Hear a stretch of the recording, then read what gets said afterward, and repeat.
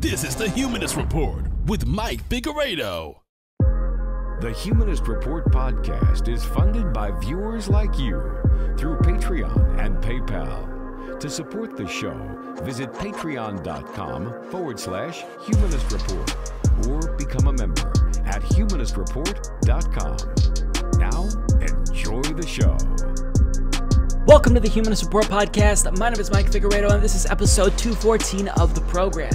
Today is Friday, October 18th, and before we get started, I want to take some time to thank all of our newest Patreon, PayPal, and YouTube members, all of which either signed up for the very first time to support us this week or increased their monthly pledge.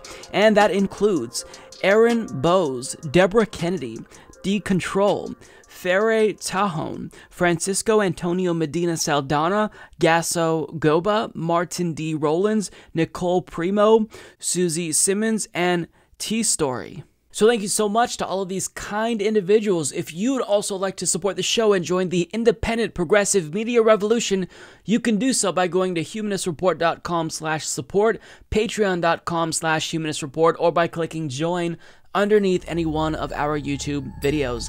So this week on the Humanist Report podcast, we'll discuss the 2020 primary and why Bernie Sanders is better than Elizabeth Warren when it comes to a number of issues, but mainly Medicare for All. We'll talk about Bernie Sanders' Corporate Accountability Act, Bill Maher's interview with boring centrist Amy Klobuchar. I'll give you my pre- and post-debate analyses, followed by some specific highlights that I want to share with you from the debate.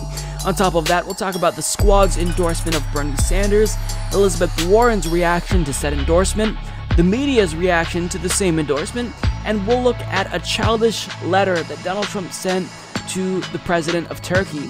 On top of that, we'll talk about why Pete Buttigieg is suddenly against Medicare for All, and we'll also make the case for reparations for American descendants of slavery on this episode in a lengthy discussion with Actify Press's Michael Graham.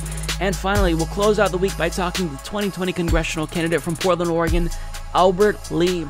So that's what we've got on the agenda for today's show. Hopefully you guys will enjoy the episode. Let's go ahead and get right into it. Week after week, Bernie Sanders continues to propose new, sweeping, bold proposals that would fundamentally change the country for the better, and he's proposing so many policies that I can't keep up with them. So we know that last week he proposed a plan to publicly finance elections and get corporate money out of politics. But prior to that, he promised to pursue criminal charges against fossil fuel CEOs that knowingly destroyed the planet. And this week, he proposed the plan to remake corporate America and essentially introduce democracy into the workplace, which would change the lives of millions upon millions of American workers. So what he's proposing is called the Corporate Accountability Act. And first and foremost, this would undo Donald Trump's corporate tax cuts, which would raise the corporate tax rate back to 35%. And just by doing this, he's going to raise $3 trillion in revenue over the next 10 years, and he's going to put $2 trillion of that towards the Green New Deal. And on top of that, he has a plan that would mandate fair contracts between employers and employees, which means a ban on mandatory arbitration clauses and non-compete clauses. He'd crack down on corporate consolidation and review all of the mergers that took place during Donald Trump's tenure as president. He would reinvigorate the FTC. Additionally, he'd use antitrust laws to break up monopolies. He'd ban stock buybacks. He'd require corporations that outsource or automate away jobs to convey shares to the employees they lay off, give workers the right to buy companies when they go up for sale and offer them assistance to do so with the establishment of a U.S. employee ownership bank. And on top of that, this plan will share corporate wealth with workers, meaning corporations with at least $100 million in annual revenue, corporations with at least $100 million in balance sheet total, and all publicly traded companies will be required to provide at least 2% of stock to their workers every year until the company is at least 20% owned by employees. This will be done through the issuing of new shares and the establishment of democratic employee ownership funds. Also, democratized corporate boards will be a goal. Under this plan, 45% of the board of directors in any large corporation with at least $100 million in annual revenue, corporations with at least $100 million in balance sheet total, and all publicly traded companies will be directly elected by the firm's workers, similar to what happens under employee co-determination in Germany, which long has had one of the most productive and successful economies in the world. Additionally, he would require federal stakeholder charters for large companies.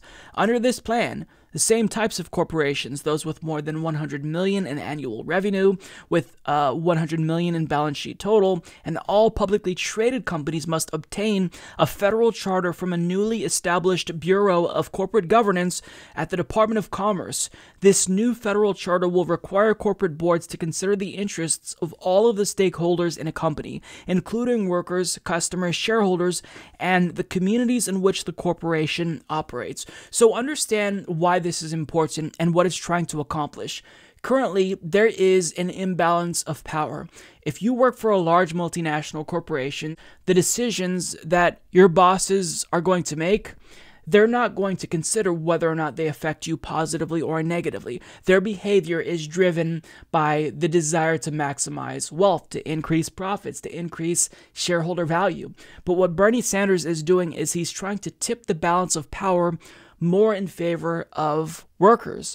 So that way, a large multinational corporation doesn't just automate away their jobs, send jobs overseas. What's going to happen is there's less incentive for that now, and Bernie is trying to really actively disincentivize this type of behavior. So overall, Bernie Sanders, he just keeps proposing policy after policy after policy.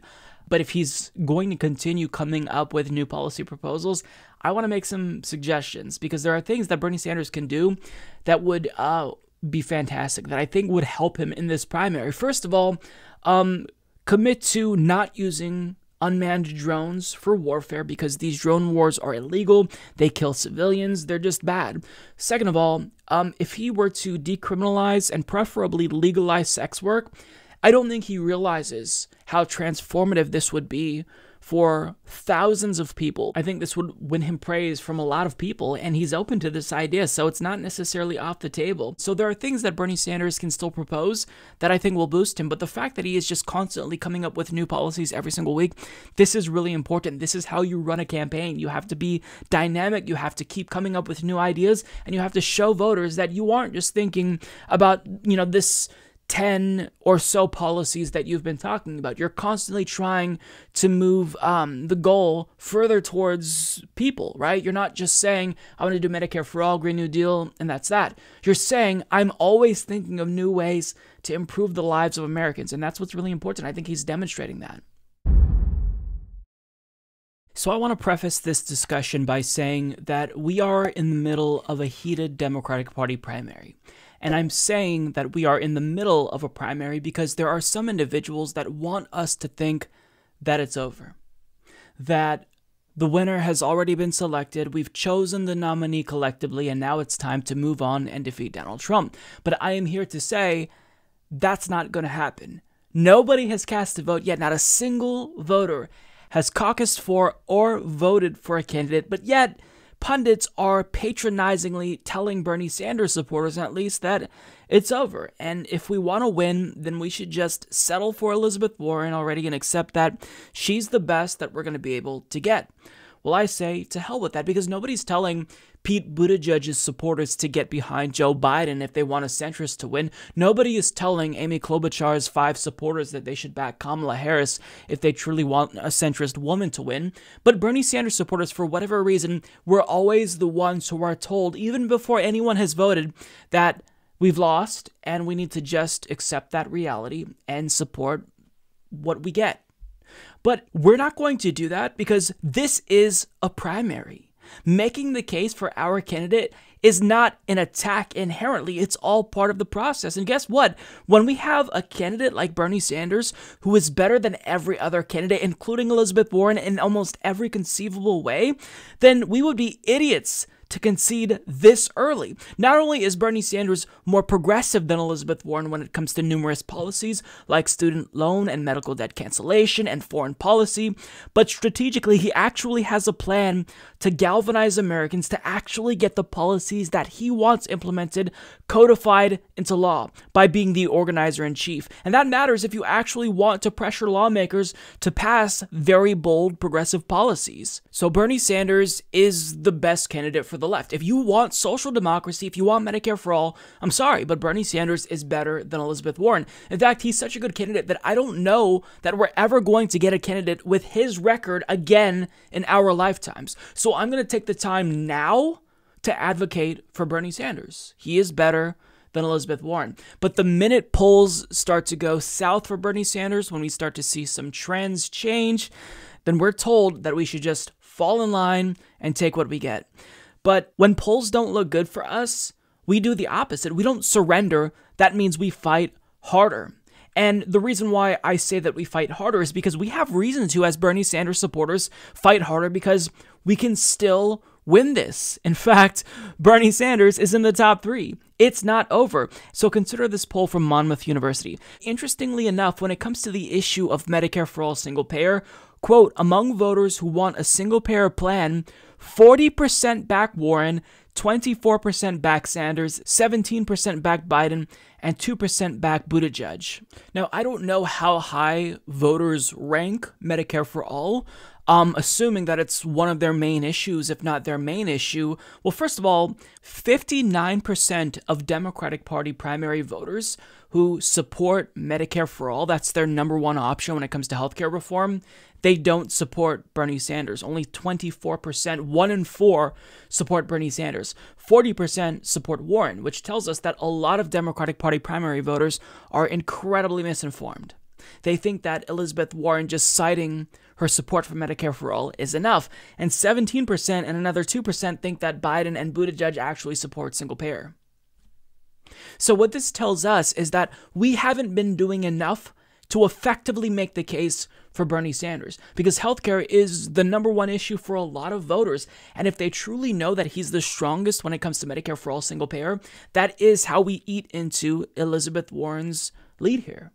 That's how we get voters from Biden and Warren to jump ship and go towards Bernie Sanders. It's because they just don't know that Bernie is the best when it comes to Medicare for all. Bernie has been fighting for this issue for decades.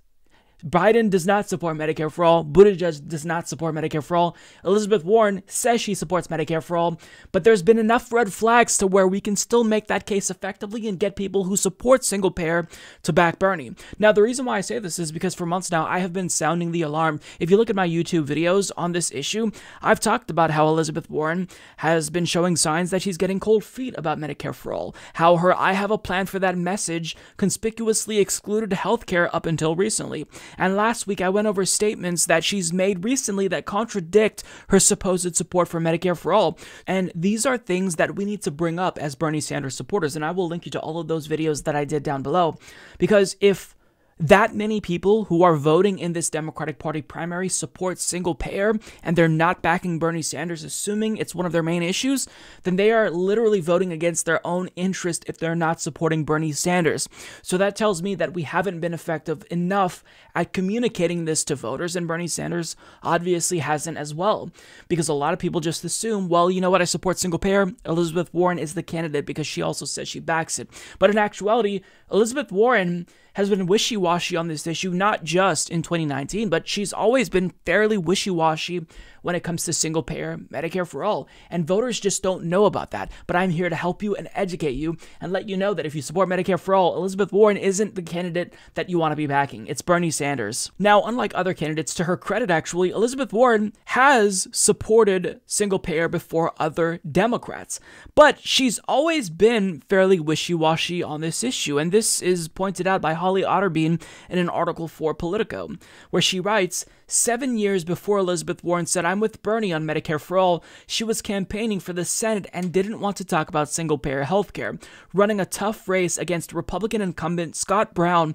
The first-time candidate repeatedly distanced herself from the idea. In one interview, she was grilled by New England cable news host Jim Broad. He wanted to know if she'd support single-payer if she were the czarina. In other words, if politics weren't an obstacle. I think right now, what we have to do, I'm serious about this, I think you've got to stay with what's possible, Warren said, nodding to the recently passed Affordable Care Act. And I think what we're doing, and look at the dust up around this, we really need to consolidate our gains around what we've got on the table. Warren's refusal to embrace single-payer during that campaign came 4 years after she co-wrote an essay that called it the most obvious solution to the nation's healthcare woes, though perhaps politically unacceptable.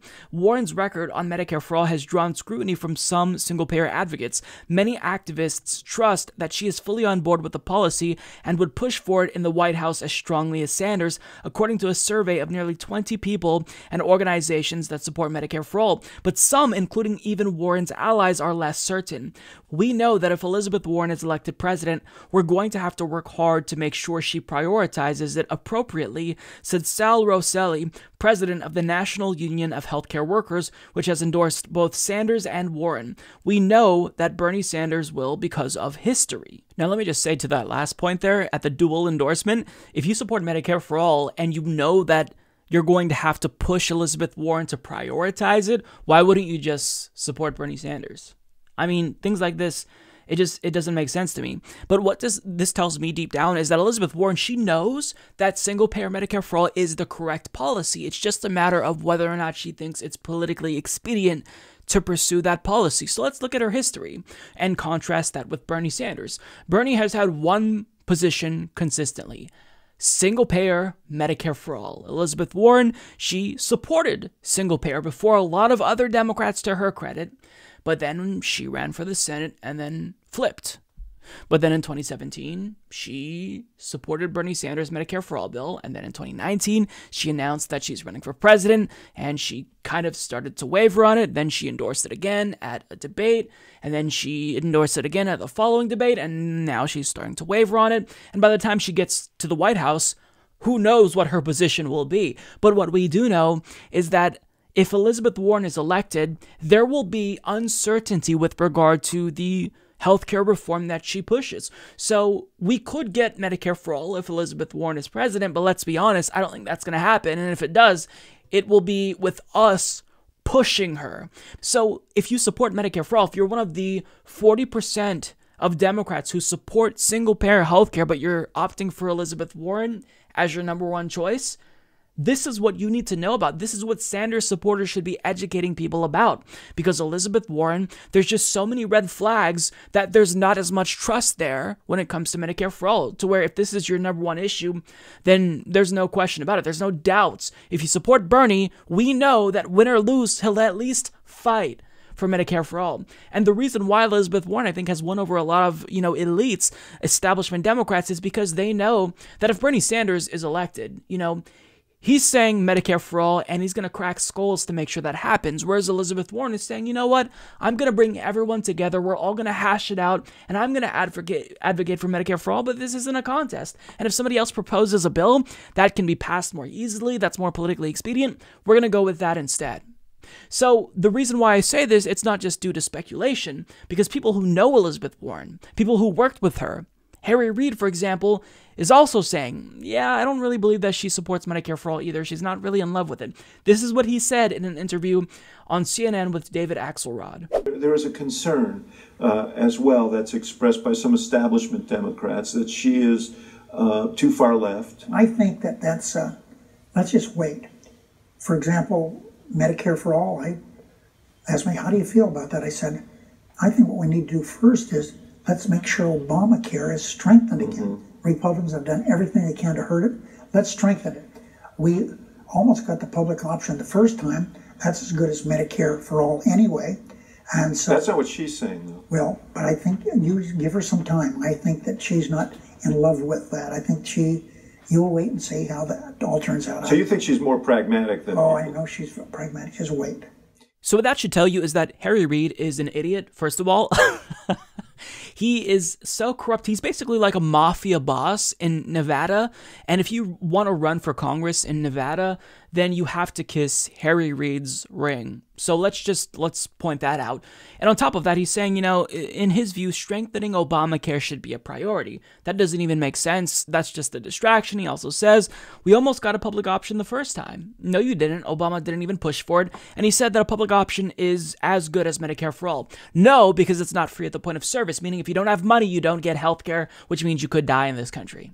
If you're homeless, you have to enroll in a public option, right? If you're poor, you still have to enroll in a public option. And what these private insurance companies will do is push everyone who's sick onto the public plan, and they will only offer insurance to the healthy. But if you have single payer, then everyone is in one risk pool, which overall reduces the costs of the overall system. It cuts down on bureaucracy, right? So what Harry Reid is saying there, completely idiotic, but there is a grain of truth to what he says about Elizabeth Warren, I think. When it comes to Medicare for All and Elizabeth Warren, he says, quote, give her some time. I think that she's not in love with it. Exactly. The writing's on the wall. There's a lot of red flags with Elizabeth Warren. If you support Medicare for All, single payer, Elizabeth Warren is not your candidate. It's Bernie Sanders. And during a primary, I shouldn't be fearful that I'm going to be smeared as a sexist Bernie bro for pointing that out. This is a primary, right? This is the time when we make our case, and I tell you why the candidate I support is better than your candidate. And, you know, Bernie Sanders has a record that is unlike any other candidate. He has a record that goes back decades where he is fighting for civil rights, LGBTQ rights, Medicare for All, single payer. He's been consistent here, and if we elect him, we'll know where he stands. Whereas with Elizabeth Warren, there's enough red flags to where that's going to be an open question. Who knows what we'll get if she's in office? Even if Bernie Sanders is elected, we don't necessarily know that Medicare for All will become the law of the land, because he's going to have to fight for it, and I know he's going to fight for it, which matters. But when it comes to Elizabeth Warren, if there's any doubts that she's going to fight for it really hard, then that means we're probably not going to get Medicare for All. If she's already showing signs that she's really willing to concede and waver, we're probably not going to get Medicare for All, right? So we need to communicate this to voters. Lots of people who are voting in this primary support Medicare for All. And the way that we and the way that Bernie Sanders' team differentiates himself from Elizabeth Warren is by stressing that he's the one candidate who has remained committed to Medicare for All, and only Medicare for All, for decades. So Amy Klobuchar has, 5, 6, maybe 7 supporters in total, if we're being charitable. And we definitely know that one of them is Bill Maher, which is strange considering in 2016 he claimed that he supported Bernie Sanders, even if he kind of downplayed Bernie's chances. But after the 2016 election, I think in early 2017, he said he wanted Bernie Sanders to run again. And Bernie Sanders is now running again, and he is supporting Amy Klobuchar, a person polling a little over 1% overall, who once ate a salad, the entire thing, with a comb, who threw a binder at her staffers, who is incredibly boring, is not energizing the base, wouldn't energize the base. That's who he's backing.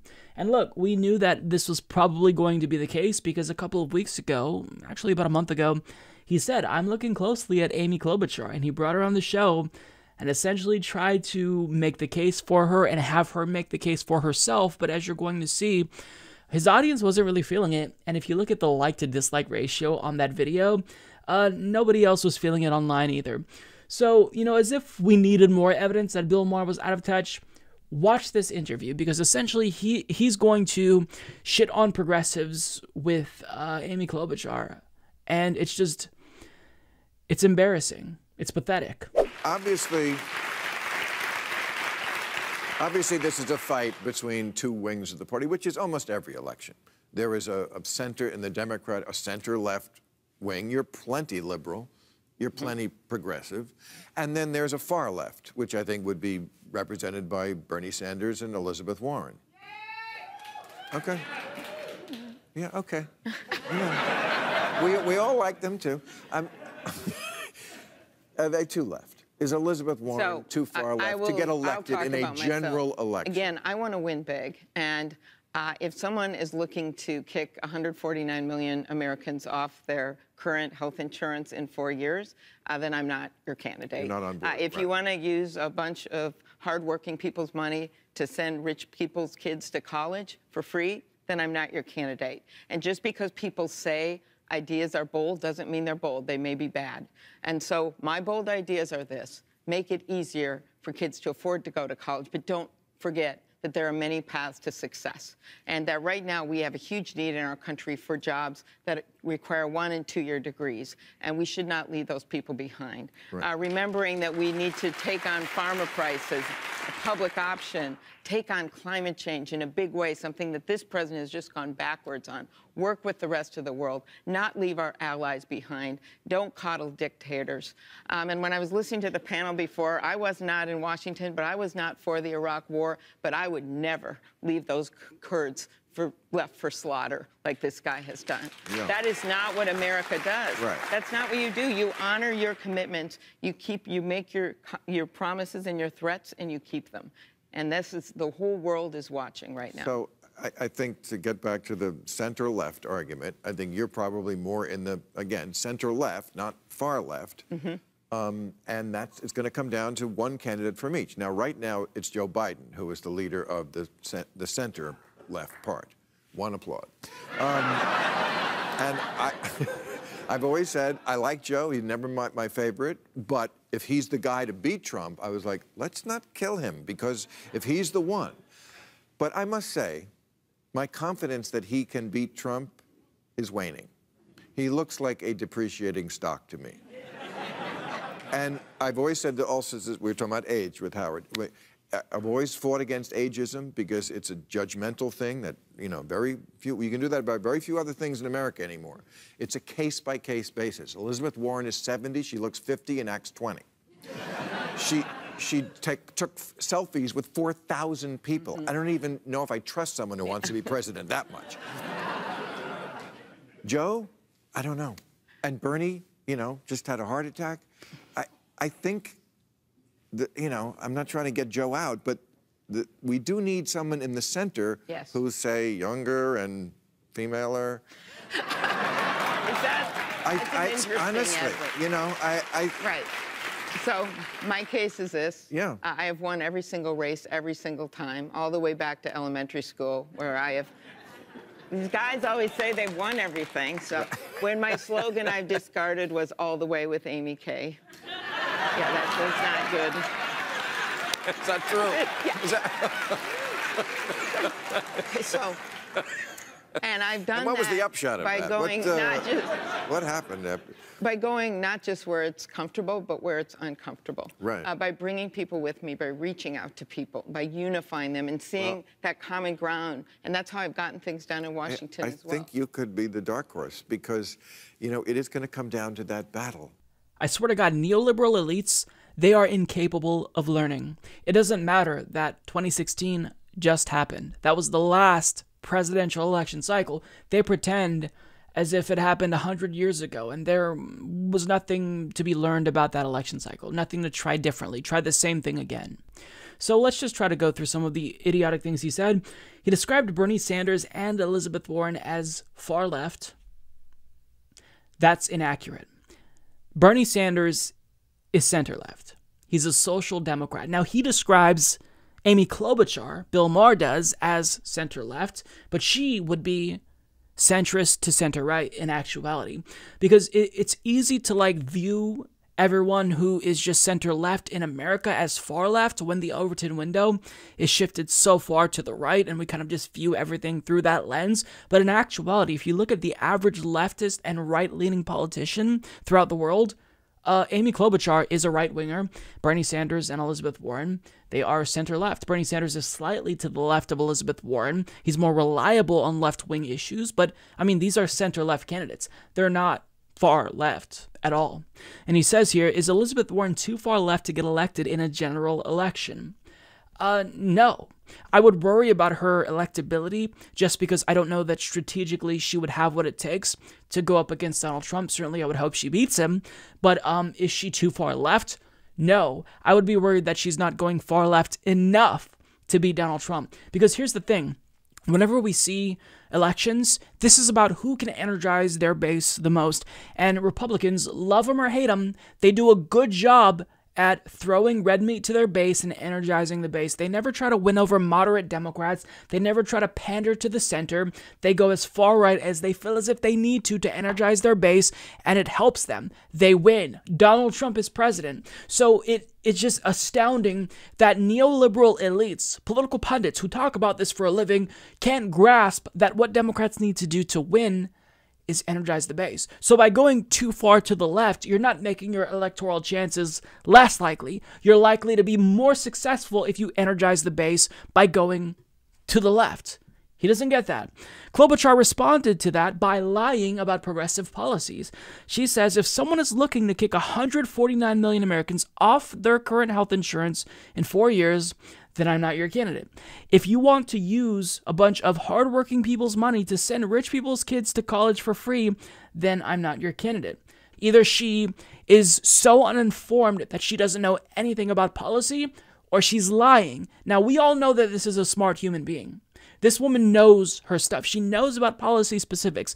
So that tells me she's lying. This is how she framed Medicare for All, kicking 149 million Americans off of their health insurance. Well, let's reframe that to what's accurate, Amy. If you don't support Medicare for All, you support people dying if they don't have health insurance. That's what you support.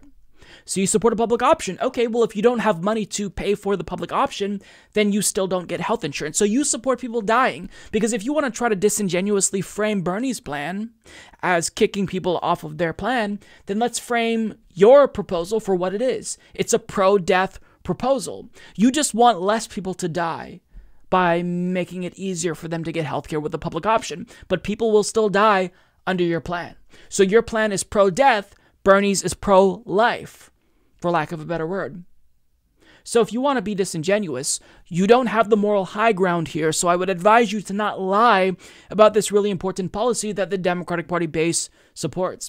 On top of that, think of how stupid you have to be to believe her line about sending rich people's kids to school for free. How many rich people are going to go to a public college? I mean, maybe a couple of them, but if you are rich, you're probably going to go to a private school. This is what Hillary Clinton said in 2016. Well, I don't want to pay for Trump's kids to go to, public colleges. That's crazy. Except Donald Trump's kids did not go to public schools, you liar. They went to private schools, as all elites do. So they're lying in order to make themselves seem as if they're more progressive, but really they're just hiding. They're trying to distract you and make it seem as if they have the moral high ground, make it seem as if they're more progressive, but they're not. And Bill Maher called Amy Klobuchar center-left. No. She is not center-left. At best, she is a centrist. At worst, she's right-wing. Because I'm sorry, if you, as a Democratic politician, are to the right of Tories in the UK, then that doesn't make you center-left. That makes you a right-winger. Because you can ask any conservative parliament member in the UK, do you support your national health system, meaning you think healthcare should be free at the point of service? And they're going to say yes. In fact, they can't go against it. Otherwise, they know that they're going to get their asses handed to them in the next election. Now, certainly, they try to undermine it. They try to chip away at it. But publicly, they are going to say they support it. Amy Klobuchar isn't even where the average Tory is. So for you to say she's center-left, it just communicates to me that you think politics in America occurs in a vacuum, Bill, and you can't see what other countries are doing. But in actuality, if you look at other countries and where their right-wing parties are, they're already on board with single-payer. I mean, the Conservative Party in Canada, they support Canada's single-payer system. So the fact that Democrats don't even support that, it shows you that they're not center-left. They're centrist to right-wing. I would argue that they're right-wing. Now, Bill Maher also, at least he kind of started to realize that Joe Biden can't beat Donald Trump. I was shocked when he actually said this, but he says we need someone in the center who is younger and femaler, ... So, I mean, if you put two and two together, we're really looking for someone who's a little bit more pragmatic, who can win over independents and possibly Republican voters, ... And what is he opting for? Someone like Hillary Clinton? Because the characteristics he is looking for in a candidate, they're applicable to someone like Hillary Clinton. We all know how she fared against Donald Trump. We have Donald Trump as president. Now, Amy Klobuchar said that she wants to bring people together after he said that. So, I mean, at this point, why doesn't she just make Stronger Together her slogan and choose Tim Kaine as her running mate? I mean, this is why I say neoliberals, they're incapable of learning their lesson, because we just got a pragmatic female candidate. That wasn't enough, right? That wasn't enough to beat Donald Trump. Sure, you can say Hillary Clinton won the popular vote and maybe she just had a failed campaign strategy. If you want to win, you have to energize your fucking base. They're never going to learn. They're never going to learn. They're just going to continue to impose whatever strategy on all of us that they say is the best, and they're never going to listen to people outside of their bubble. Hence why they're going to keep losing, because people in the Democratic establishment, if they're going to watch any shows, do you think they're going to watch me? Or Secular Talk and the Rational National? No, they're going to watch Bill Maher. So they're going to listen to what he says and take his advice, when this is disastrous advice. If you want to beat Donald Trump, you go left and excite the base. This shouldn't be rocket science, right? But for some reason, they just can't grasp it. So, I mean, Amy Klobuchar is garbage. I gave her credit before for just being a boring centrist who didn't lie about policies like Medicare for All, but now she's doing that. Now she's getting desperate. Now she's lying about Medicare for All. So this is where you become my direct enemy, and I start attacking you because you're attacking policies that would literally save lives. Shame on Amy Klobuchar. You're not going to win, so just drop out. And Bill Maher should be ashamed of himself. I mean, I don't think there's been a bigger fall from grace with anyone in the mainstream media. Perhaps the only person who fell further from grace than Bill Maher is Rachel Maddow. But I mean, these people, they are clearly in a bubble. They don't know what will make a candidate successful. They don't know what voters want because they're rich. They're out of touch. They don't realize how important issues like Medicare for All are. So if Democrats take their advice, Democrats will lose. It's as simple as that.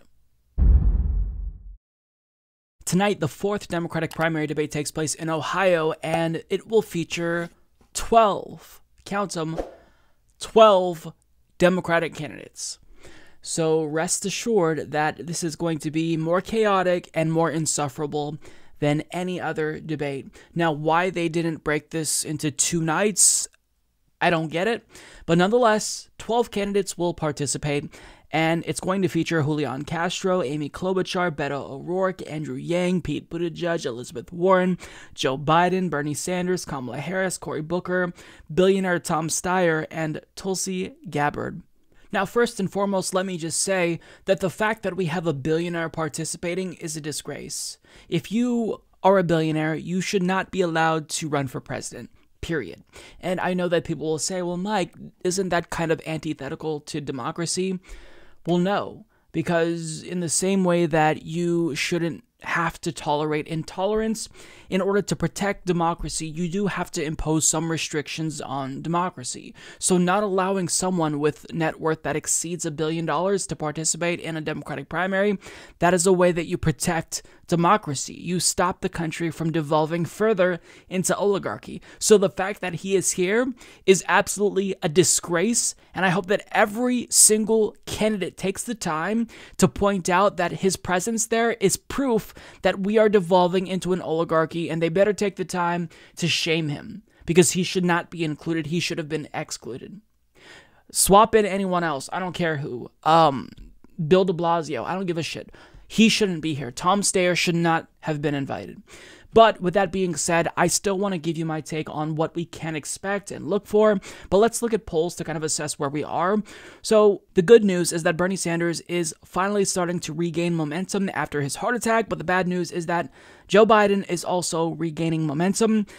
Elizabeth Warren is starting to slide. Now, we've kind of consolidated the middle tier down to about 2 candidates, Pete Buttigieg and Kamala Harris, each sitting at 5.2%, with O'Rourke and Yang kind of teetering between the mid and low tiers. But the thing about Joe Biden is his polling, it's kind of zigzagging, right? It's going up, it's going down, it's going up, it's going down. It's overall seemingly inconsistent, but if you look at the overall trend since he entered the race, the trajectory is down, right? So this is the number one goal. Again, I say this every time, but this should be a pylon in this debate. Every single person on that stage should be slamming Joe Biden, attacking him at every chance that they get. Because if he is the nominee, Trump will likely win. Trump will become the president. And finally, people are starting to realize, including people who are out of touch like Bill Maher, that Joe Biden is not the best bet to go against Donald Trump. Because first and foremost, not only is he getting hit by Donald Trump for being corrupt, he doesn't know how to respond. He's flailing, right? He can't even win over his own base of support. And now Donald Trump is hitting him while he's down. It's going to be a disaster. So if you care about defeating Donald Trump, these candidates have got to hit him and hit him hard. Joe Biden cannot have a good performance. He has to be attacked. Now, on top of this, my stance when it comes to Bernie Sanders and Elizabeth Warren is that usually at these debates, they have to maintain. They were doing good enough in the polls to where they can kind of wait out the storm, right? I'm not going to say that now. If you're Elizabeth Warren, you have to have a good performance. You're starting to dip a little bit. You're still overall probably tied with Joe Biden statistically, but she has to solidify her lead as frontrunner. So if I'm Elizabeth Warren, I'm taking the gloves off. I'm going in on Joe Biden. He's my number one target. If she doesn't do that, then it's going to be a missed opportunity, because if she truly wants to be the front runner, she has to take down Joe Biden, and polls indicate that anything that Joe Biden loses in terms of voters, in terms of support, it's Elizabeth Warren's gain. So she'd be a fool to not take on Joe Biden. I don't necessarily know that she is going to do that, but now if she shows how weak Joe Biden is and how strong she can be against Joe Biden, this will really renew people's strength that maybe she can take on Donald Trump in the general after the debacle that was, the Native American fiasco. That's still kind of playing out. But I mean, she needs to demonstrate strength. She does that by taking off the gloves and attacking Joe Biden. Now, when it comes to Bernie Sanders, let me be very, very clear. Bernie Sanders has got to win this debate. He's got to win it. It doesn't mean that he's out if he loses. It doesn't mean that he's out if he has a mediocre performance. But if he wants to remain a top-tier candidate, one of the top three, and really be far and away and not fall into mid-tier, at least temporarily, he's got to have a phenomenal performance. So I will be on edge throughout the entirety of this debate, and it's going to be tough, right? There's 12 people on the stage, so he's competing with 11 other candidates for airtime. It's going to be really tough, but he's got to find a way to elbow through and fight hard, show people why he's the best candidate. Now, before, I have maintained that him and Elizabeth Warren need to have a ceasefire, no direct attacks on one another. Now is where Bernie Sanders starts to really differentiate himself. This is what he needs to do, and I think he's starting to realize that. So what do I mean by that strategically? Well, I don't believe he should just directly attack Elizabeth Warren, but what you do on that stage is you make statements about your candidacy and you throw everyone else under a bus, but included in that push under the bus is also Elizabeth Warren. So think about this. A new Monmouth University poll found that 40% of Democratic Party primary voters who support single payer back Elizabeth Warren. 17% back Joe Biden. So what you do is you say, I am the candidate who will fight for Medicare for All. There's no questions. There's no red flags. I've never wavered on it once. Every other candidate on this stage either does not support Medicare for All, once supported it and wavered, or no longer supports it. Every other candidate on this stage either does not support Medicare for All, or once supported it and wavered, or they say they support it, but you can't really trust that they're going to fight as hard as me. He needs to make it clear, nobody's fighting harder than I am on Medicare for All. Additionally, what he needs to do is differentiate himself by saying, I'm the anti-war candidate on this stage. Joe Biden voted for the Iraq War, right? I'm the only senator on this stage, without naming Elizabeth Warren, who voted against Donald Trump's military budgets. Every other senator voted for Donald Trump's military budget. Not me. I did not do that. Now, he's not naming Elizabeth Warren, but it's still an indirect attack. That's what he needs to do, because if he just flat out, calls out Elizabeth Warren by name at this point, we know what's going to happen. There's going to be the headlines. He's going to be deemed, a misogynistic pig. He's too aggressive. He's toxic. So he's got to go after her, but he has to do it indirectly at this point, right? On top of that, he's got to stress electability. This is an argument that resonates with voters. If I'm Bernie, I'm saying, look, these districts that flipped and went from Obama to Trump in 2016, I'm getting a lot of support in these counties. I can win these areas of the country back. I've built up support in the Rust Belt over the course of the last 3 years. I am polling very well in the states that Hillary Clinton lost. If you want someone who's going to win, we need to energize the base. That's me. I'm the most electable candidate. Everyone else has a good shot at beating Donald Trump, but nobody has a shot like me. I'm the one who can win. He needs to say this and understand I'm being careful with my strategy here if I'm Bernie and not necessarily directly going after Elizabeth Warren, but throwing everyone under the bus and not excluding her from that conversation. So he will be walking a fine line if he's able to successfully carry out this strategy, but this is what he has to do. He has to demonstrate strength. He has to show that he's capable of taking on Donald Trump after just having a heart attack. He does that by being energetic and being seemingly enthusiastic about running and being in the race. He's got to go hard. So this is going to be this is going to be a stressful night for me as a Bernie Sanders supporter. He has to win this. He's got to do it. So I really hope that he does that strategy that I'm recommending. He has to start taking the gloves off, right? If I'm Elizabeth Warren, I'm directly attacking Joe Biden. If I'm Bernie Sanders, I'm indirectly attacking Elizabeth Warren. Now, other things to look out for. If I had to guess, we're going to see a sparring battle between Beto O'Rourke and Pete Buttigieg. These two have kind of been trading blows. They both are garbage, but I would like for them to kind of go after each other to drive down each other's support. I mean, both of them, they're such non-entities in this race. Buttigieg is arguably a mid-tier, or Buttigieg is a mid-tier candidate. O'Rourke is arguably mid-tier.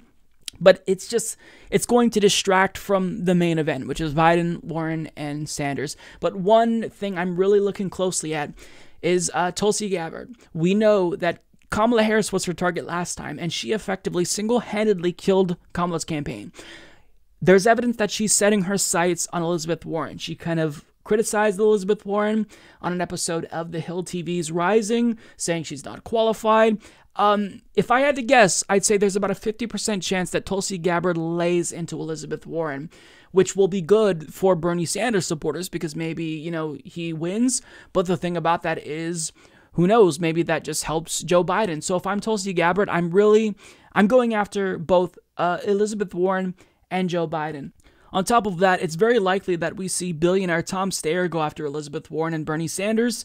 But that should be great. That should be entertaining because he's going to try to present himself as the anti-establishment candidate.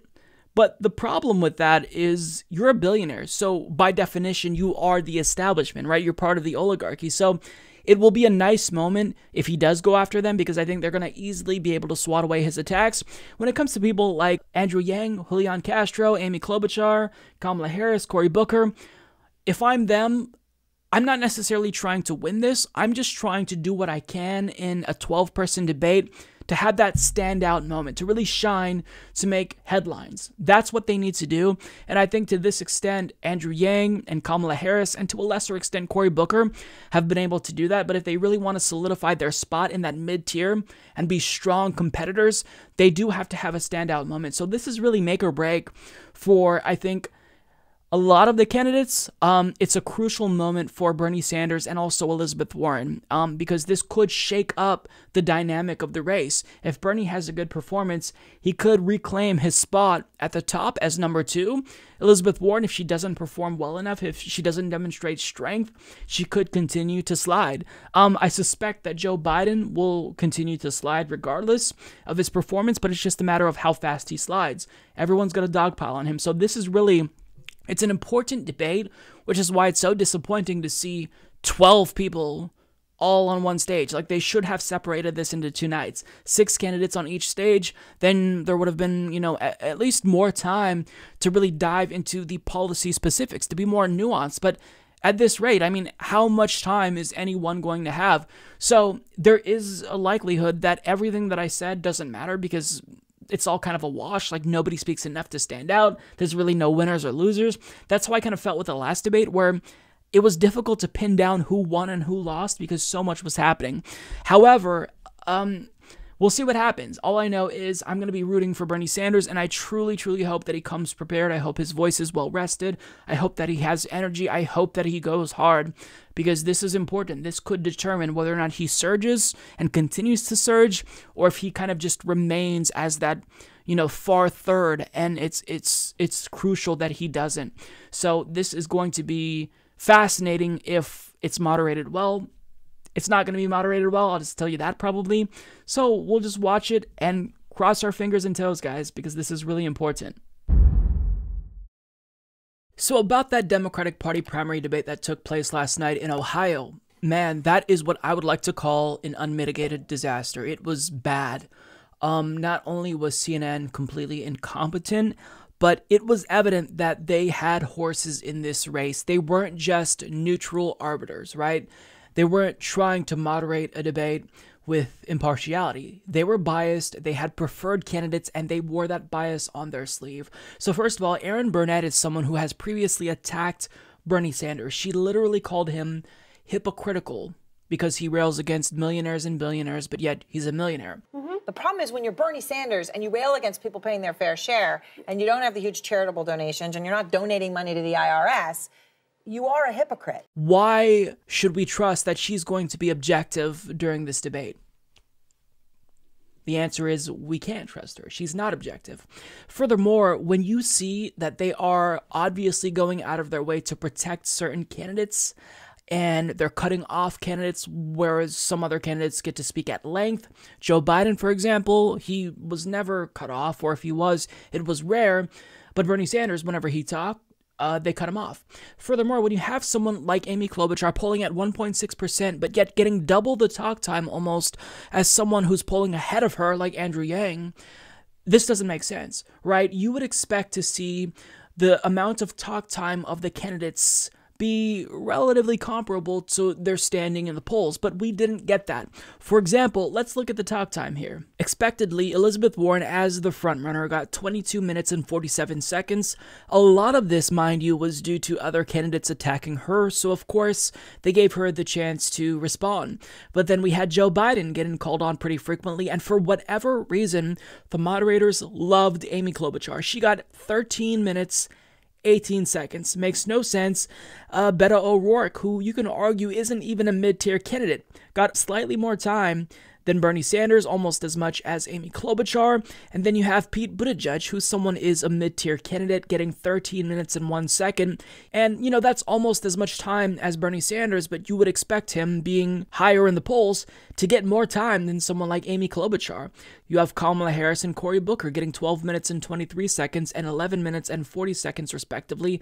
Andrew Yang, who is a mid-tier candidate, getting 8 minutes 32 seconds. Now, the fact that Amy Klobuchar got nearly double the amount of speaking time compared to Andrew Yang, that really is embarrassing. You have Julian Castro with 8 minutes 26 seconds, Tulsi Gabbard with 8 minutes 24 seconds, and then you have Tom Steyer, who literally bought his way onto that debate stage, shouldn't even be there, getting 7 minutes and 13 seconds. Now, when you look at this second chart here, I mean, Amy Klobuchar sitting at 1.6%, she should not have been allowed to speak that much. Of course, you call on her, you don't ignore her, but the fact that she was getting called on more so than Bernie Sanders, it speaks to the bias and incompetence of the CNN moderators. Now, when it comes to additional instances of bias, it was clear that Tulsi Gabbard wanted to call out Elizabeth Warren, but conveniently, Erin Burnett cut to commercial break. Now, I get that you can say, well, you know what, Mike, maybe they were just planning a commercial break at that time. However, let's keep in mind that these debates are centered around really big sensationalist moments. It's about the headline-grabbing moments. This is what CNN tries to do. They try to get the candidates to pick at one another. They pit them against each other intentionally so they will butt heads. But when someone says, I want to go after this person, and you cut to commercial break, I don't think it's conspiratorial or irrational for us to think maybe that was because they wanted to protect Elizabeth Warren. Maybe I'm wrong here, but I mean, it just seems weird that if you want candidates to attack each other, one candidate is trying to do something that would facilitate ratings, and you cut to commercial break. It's a little suspicious, right? I mean, they could have, at a minimum, just said, look, we'll resume that conversation when we come back. But they didn't. Now, getting to what the audience thought and how viewers felt about the candidates, if we base that on Twitter follows and Google Trends, well, according to Dan Diamond, when it comes to which candidates gained the most Twitter followers, we have Andrew Yang coming in first place with 4,441, Elizabeth Warren in second place with 3,774, Gabbard in third with 3,000, Sanders in fourth with almost 3,000, Buttigieg in fifth with 2,000, Klobuchar with 1,700, Kamala Harris with 1,400, Booker with 1,300, Castro with 1,200, Biden with 1,200, Steyer with 800, and O'Rourke with 680. Now, when you look at the percentage of new followers gained, Gabbard came in first with 0.56%, Yang with 0.48%, Steyer with 0.33%, Castro with 0.31%, Klobuchar with 0.22%, Buttigieg with 0.14%, Warren with 0.11%, and we have Harris, O'Rourke with 0.04%, and Biden, Booker, and Sanders all with 0.03% gains. Now, when you look at Google Trends, it's evident that the viewers were really interested in Tulsi Gabbard because she got the biggest boost, and since Tom Steyer lacks name recognition, he also got a boost because whenever you see someone who you don't recognize, then you want to look them up. But once again, Tulsi Gabbard, she came in first with Google Trends, so you can't argue that there's no there in spite of her performance. People are clearly interested in finding out more about Tulsi Gabbard. But let's go ahead and get into my rankings. Now, usually, if you've watched these debates before, you know that I prefer one candidate, and I wear that on my sleeve. However, what I try to do is I try to remove myself from my own subjective point of view, and I try to judge the candidates based on their performance alone, irrespective of whether or not I support them. So I usually categorize their performances in 4 different ways. I have my loser category, candidates who sucked. I have my meh category, candidates who I don't really think did particularly well and didn't move the needle. And then I have my good category, where I think that the candidates performed well. However, they didn't really do enough to move the needle in the positive direction. And then I have my winners. Now, because the stakes were so high, because the threshold to qualify for the November debate has increased, well, a lot of candidates needed to have a great performance. They needed to turn it out. And I don't think a lot of candidates did that. However, I think that the overall rankings here, it's entirely subjective. And like the last debate, I think you can probably persuasively argue that I'm wrong here, right? And maybe, because my thoughts on this are fresh, maybe a day from now, I rethink some of my rankings. But this is just based off of my impression, having just watched the debate. So in the loser category, I have quite a bit of people. Of course, the biggest loser naturally is CNN. We should not allow corporate media to host these debates. They profit off of it. They run advertisements that are contrary to the messages that some of the candidates are talking about, namely healthcare. CNN is bad, right? CNN did a terrible job. Corporate media should not be hosting these debates, period. But getting to the candidates who I believe were losers, now again, this is arguable, but based on performance, these are the candidates that I would put in the loser category. Tom Steyer, Tulsi Gabbard, Beto O'Rourke, Kamala Harris, and Cory Booker. Now let me explain my reasoning here. So Tom Steyer, first and foremost, the fact that he's a billionaire and he managed to buy his way onto that debate stage, one, by spending millions on advertisements to get his name out there, and 2, by creating this need to impeach campaign where he essentially just farmed emails that he would eventually use for his presidential run.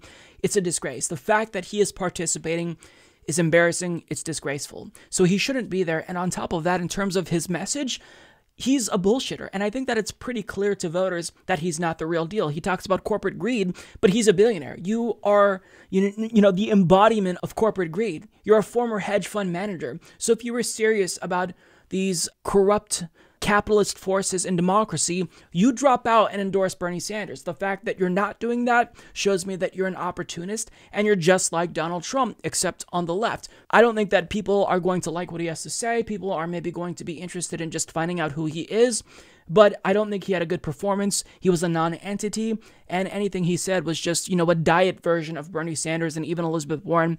I wasn't feeling it. When it comes to Tulsi Gabbard, I think that she really needed to step up and have at least one big moment. Now, going into this debate, I expected her to pounce on Elizabeth Warren in the way that she pounced on Kamala Harris, and I think that that made her a winner. And at each debate, Tulsi Gabbard, even if she is often, disenfranchised within these debates and marginalized and doesn't get called on, she still manages to have at least one good moment. And unfortunately for her, I don't believe she had that good moment. That's not to say that she didn't try to call out Elizabeth Warren, but if I were her, I would have approached it differently. Like, rather than trying to pose a question to Elizabeth Warren in the sense of how should we believe that you're qualified to be commander-in-chief or whatever, I would just invoke Elizabeth Warren, name drop her, and then they're going to allow her the chance to respond because you criticized her. And that's how you can kind of catalyze an exchange. But I think that Tulsi went about it in the wrong way, which is why she wasn't able to. Now, again, CNN shut that down, cut to commercial break, so I get it. But on top of that, when she was, going through these different exchanges with Pete Buttigieg, I don't know that she got the better of that exchange like she did with Tim Ryan, where it was very clear she owned him. Now, Pete Buttigieg was disgusting and disingenuous. He lied numerous times throughout the debate. But just trying to judge this from the standpoint of an average viewer, like, if I'm seeing these two argue, I don't necessarily know who to believe in this instance. So it's just, I don't know that she did enough to really have a seed shift here, change the momentum so she actually gets a boost in the polls, gets some momentum, because there's certainly interest in her, hence why people are Googling her after all of these debates. But it's just a matter of, is this enough to, I think, get the ball rolling and get her out of that 1% category? And I don't know that she did enough. I'd say no, she didn't do enough. She didn't have that big moment. She didn't have a breakout moment at all, arguably. But there were some good moments, right? I think that it was good on her to call out the media bias against her. I'm glad that she addressed that smear piece in the New York Times. And I have my criticisms of Tulsi Gabbard as well, right? But the New York Times recently penned an article about her where they basically just say she's a Russian asset. Completely idiotic, intellectually lazy. I'm glad that she called that out. But I think that we really needed a solid moment where she demonstrated to everyone that she's a leader here and she's better than everyone else on that stage. And I don't think she was able to do that effectively. When it comes to Beto O'Rourke, I honestly don't know how to feel about his performance. Overall, he had his exchange with Pete Buttigieg, but like the Tulsi Gabbard exchange with Pete, I don't know that it was enough to demonstrate why he's better than Buttigieg or would move the needle at all.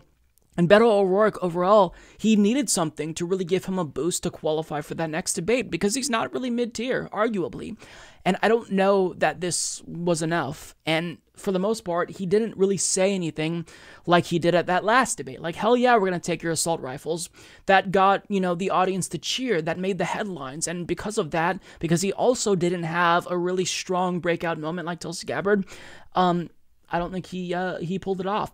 When it comes to Kamala Harris, it's crazy to think that in that first Democratic Party primary debate, she seemed unstoppable. But now when I look at her, she is flailing. She doesn't know what to do to regain momentum. And this debate showed me that I gave her too much credit. Like, she's not as politically savvy as I thought. Because what she chose to go after Elizabeth Warren for was cringeworthy. She essentially attacked Elizabeth Warren because Elizabeth Warren wouldn't agree that we should suspend Donald Trump's Twitter account.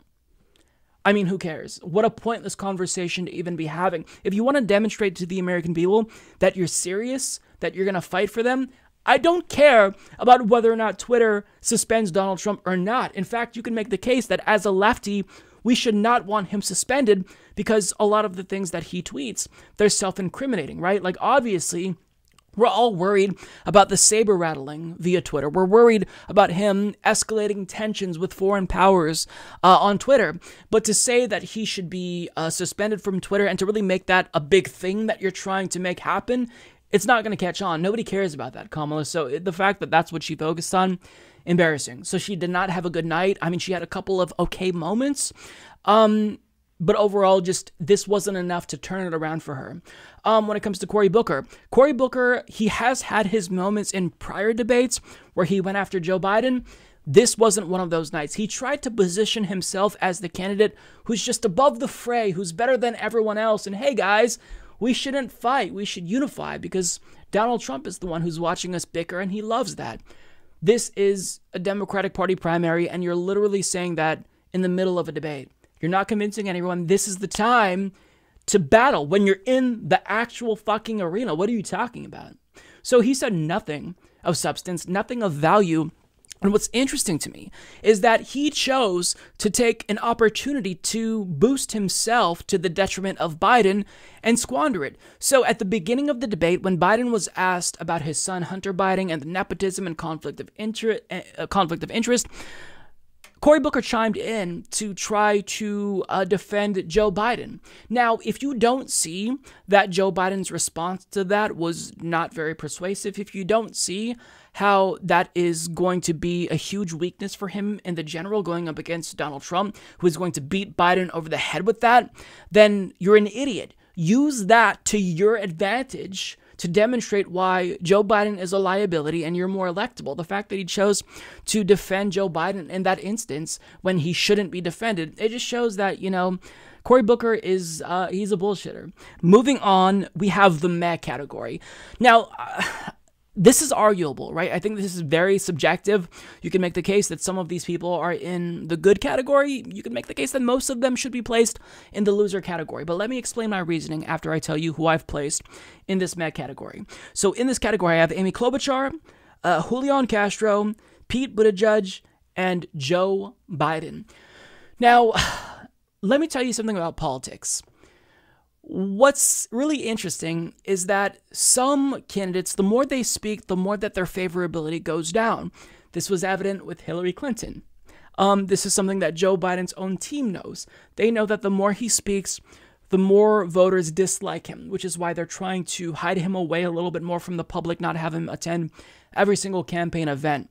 So even if it's the case that Amy Klobuchar was propped up by the moderators at this debate, you know, it showed why we shouldn't take her seriously. It showed how unlikable she is. And the same is true with Pete Buttigieg. Amy Klobuchar, she doesn't ever get called on.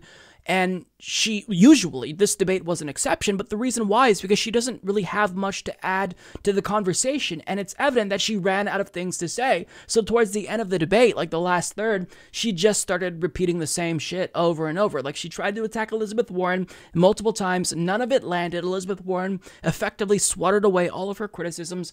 On top of that, Amy Klobuchar, she kept saying, well, you know, just because your ideas are different doesn't mean that they're less bold or that I'm less bold, and it doesn't necessarily mean that because we disagree, I'm using Republican talking points. No, you're literally using Republican talking points and lying about progressive policy proposals. If you don't like that we call you out on that, then don't use those talking points. So she just was insufferable, but not as insufferable as Pete Buttigieg. He might as well just show up to the debates wearing a monocle and a fucking top hat. This individual is the most smug, elitist, arrogant person in this race by a mile and a half. I can't stand him. Like, this debate, seeing him speak more, demonstrated to me that if he is the nominee, which he won't be, but if he were to win somehow, he would lose to Donald Trump because voters will see that elitism that he wears on his sleeve. But like Amy Klobuchar, the only reason why I feel inclined to kind of place them in the meh category as opposed to the loser category is because they got so much talk time. So that could lead voters to believe that these two individuals are frontrunners, right? But maybe they don't know about the polling. Maybe they don't know that Amy Klobuchar is polling at 1%. Maybe they don't know that Pete Buttigieg has been consistently staying at like 4 to 5%. But just by seeing them talk, that could give individuals who watch this, who are casual observers, the impression that these are frontrunners when they're not serious people. And I hope that this debate showed people why they're not serious. Although, if I had to keep someone in this category, possibly move them to the good category, it would be Pete Buttigieg over Amy Klobuchar, specifically because of one exchange he had with Elizabeth Warren, where he essentially called her out for not just saying clearly that she is willing to raise taxes in order to fund Medicare For All. He lied, you know, in calling out Elizabeth Warren and Medicare For All, but I think he did seize on a moment of weakness for Elizabeth Warren successfully, where he did demonstrate how she's really not being upfront. She's not answering the question directly because maybe she doesn't want to answer it. Again, his talking points about Medicare For All are factually incorrect. Like, at this point, he is lying and literally using the talking points that are fed to Republicans by the health insurance industry. He's a liar. But strategically, on a debate stage, I think he did a good job at kind of putting Elizabeth Warren in a corner, but that was just one moment. For the rest of it, I don't think the attacks that he lobbed against Warren landed. Now, on top of that, Julian Castro, you can easily say, Mike, what are you doing? Put him in the loser category. The reason why I'm not putting him in the loser category is because he had his moments. Like, do I think he did enough to move the needle? No, and I don't know that he's going to be able to qualify for that November debate. However, he's one of the only 1%ers that didn't say something that came off as embarrassing or wasn't questionable. Like, there was no exchange where him and another candidate argued, and I think that maybe you see them getting the better over him.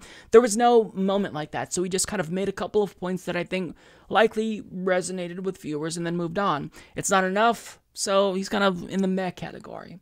Didn't move the needle anyway. Joe Biden, he's in the meh category, and yes, I am biased against Joe Biden, and I'm putting him in the meh category in spite of the statement that I'm about to make. This was Joe Biden's best performance yet. But the bar is very low, so to put things into perspective, Joe Biden did better. He had less brain farts. He still had brain farts. There were less awkward moments with him. Less aggression, because Elizabeth Warren is perceived to be the new frontrunner. So people are kind of directing their rage at Warren as opposed to Joe Biden, which allows him to kind of skate by a little bit more easily, with a few exceptions, of course, of Bernie going after him. But, on top of that, he also demonstrated strength and was loud. And I think that voters will see that and like that, because voters like someone who is strong and appears strong and confident. However, what Joe Biden needed to save his failing campaign is a really big night. Like, there needed to be no question that he was the winner. He needed to steal the show. It needed to be a big victory. And even if he had a better performance than the last couple of times, it's still not enough. Like, what we're looking for is for him to turn this around dramatically, and I don't think that he did that. And if anything, he said the same things that he said at the last debate, so he didn't move the needle at all. He just used the same talking points, but he said it while tripping over his words a little bit less. I mean, there was still a moment where he said that he's going to repeal the estate tax, I think, or increase, and then he said, no, I'm going to increase it, something to that effect. I'm paraphrasing. So he still had his brain melty moments, but I mean, overall, it was a better performance for him. Not enough. He's still going to be in the meh category. Okay, moving on. I only have one person in the did good category, and I think that person is Elizabeth Warren. So I believe that when she was attacked, she did a really good job at swatting away those attacks. So when Amy Klobuchar, Andrew Yang responded criticizing her stance when it comes to the wealth tax and Medicare For All, for the most part, I think she did well. The only thing that's keeping me from moving her into the winner category is that exchange with Pete Buttigieg. She is doing really bad when it comes to explaining the tax increase with regard to Medicare For All. Now, I'll grant you that that question is stupid. It's idiotic. Mainstream media needs to not ask it. You're basically framing the question about healthcare in a very right-wing way. We don't care about tax increases. We care about the delivery of healthcare, but there's the added bonus of saving people money. So she does have to be more direct. She needs to say, look, yes, Medicare For All leads to an increase in taxes, but will net save people money because we eliminate copays, deductibles, and monthly premiums. Bernie sharpened his message. He was concise, he was quick, and Amy Klobuchar even gave him credit for saying, you know what, at least Bernie Sanders is honest, whereas Elizabeth Warren is not being honest. And I think she is being honest, but it doesn't seem like she's being honest because she's not saying it directly. And this is something she needs to improve on. Even Colbert asked her about this when she appeared on his program, and the fact that she hasn't figured out a more concise, persuasive way to respond shows that this is a really huge blind spot for her. But that was just one moment. I think it made her look weak. I think it made it seem like she didn't really know how to respond to them. But in any other moment, whenever she spoke with confidence and authority, and I think that she did a good job. She came off as wonky, but still likable and personable. So I think that she did a good job. But what we really were looking for when it comes to Elizabeth Warren at this debate was for her to solidify her performance as the frontrunner. I think that maybe she did that, but she kind of needed a runaway performance like Joe Biden to really move into that spot, because if you check the polls lately, Biden kind of got a little bit of a boost and she is declining a tad bit, right? But that's just, overall polling. Certainly some polls are saying she's still the front runner. But regardless, I digress. She needed a good performance, and I don't think she did as good as she needed to do. Now, with that being said, moving into the winners category, I placed 2 individuals in this category, Bernie Sanders and Andrew Yang. Bernie Sanders is a winner because what I was looking for was energy, confidence, and I wanted him to concisely convey complex policy ideas in a way that would resonate. I think he did that. I wanted him to sharpen his rhetoric, attack his opponents more forcefully and directly. I do think he did that.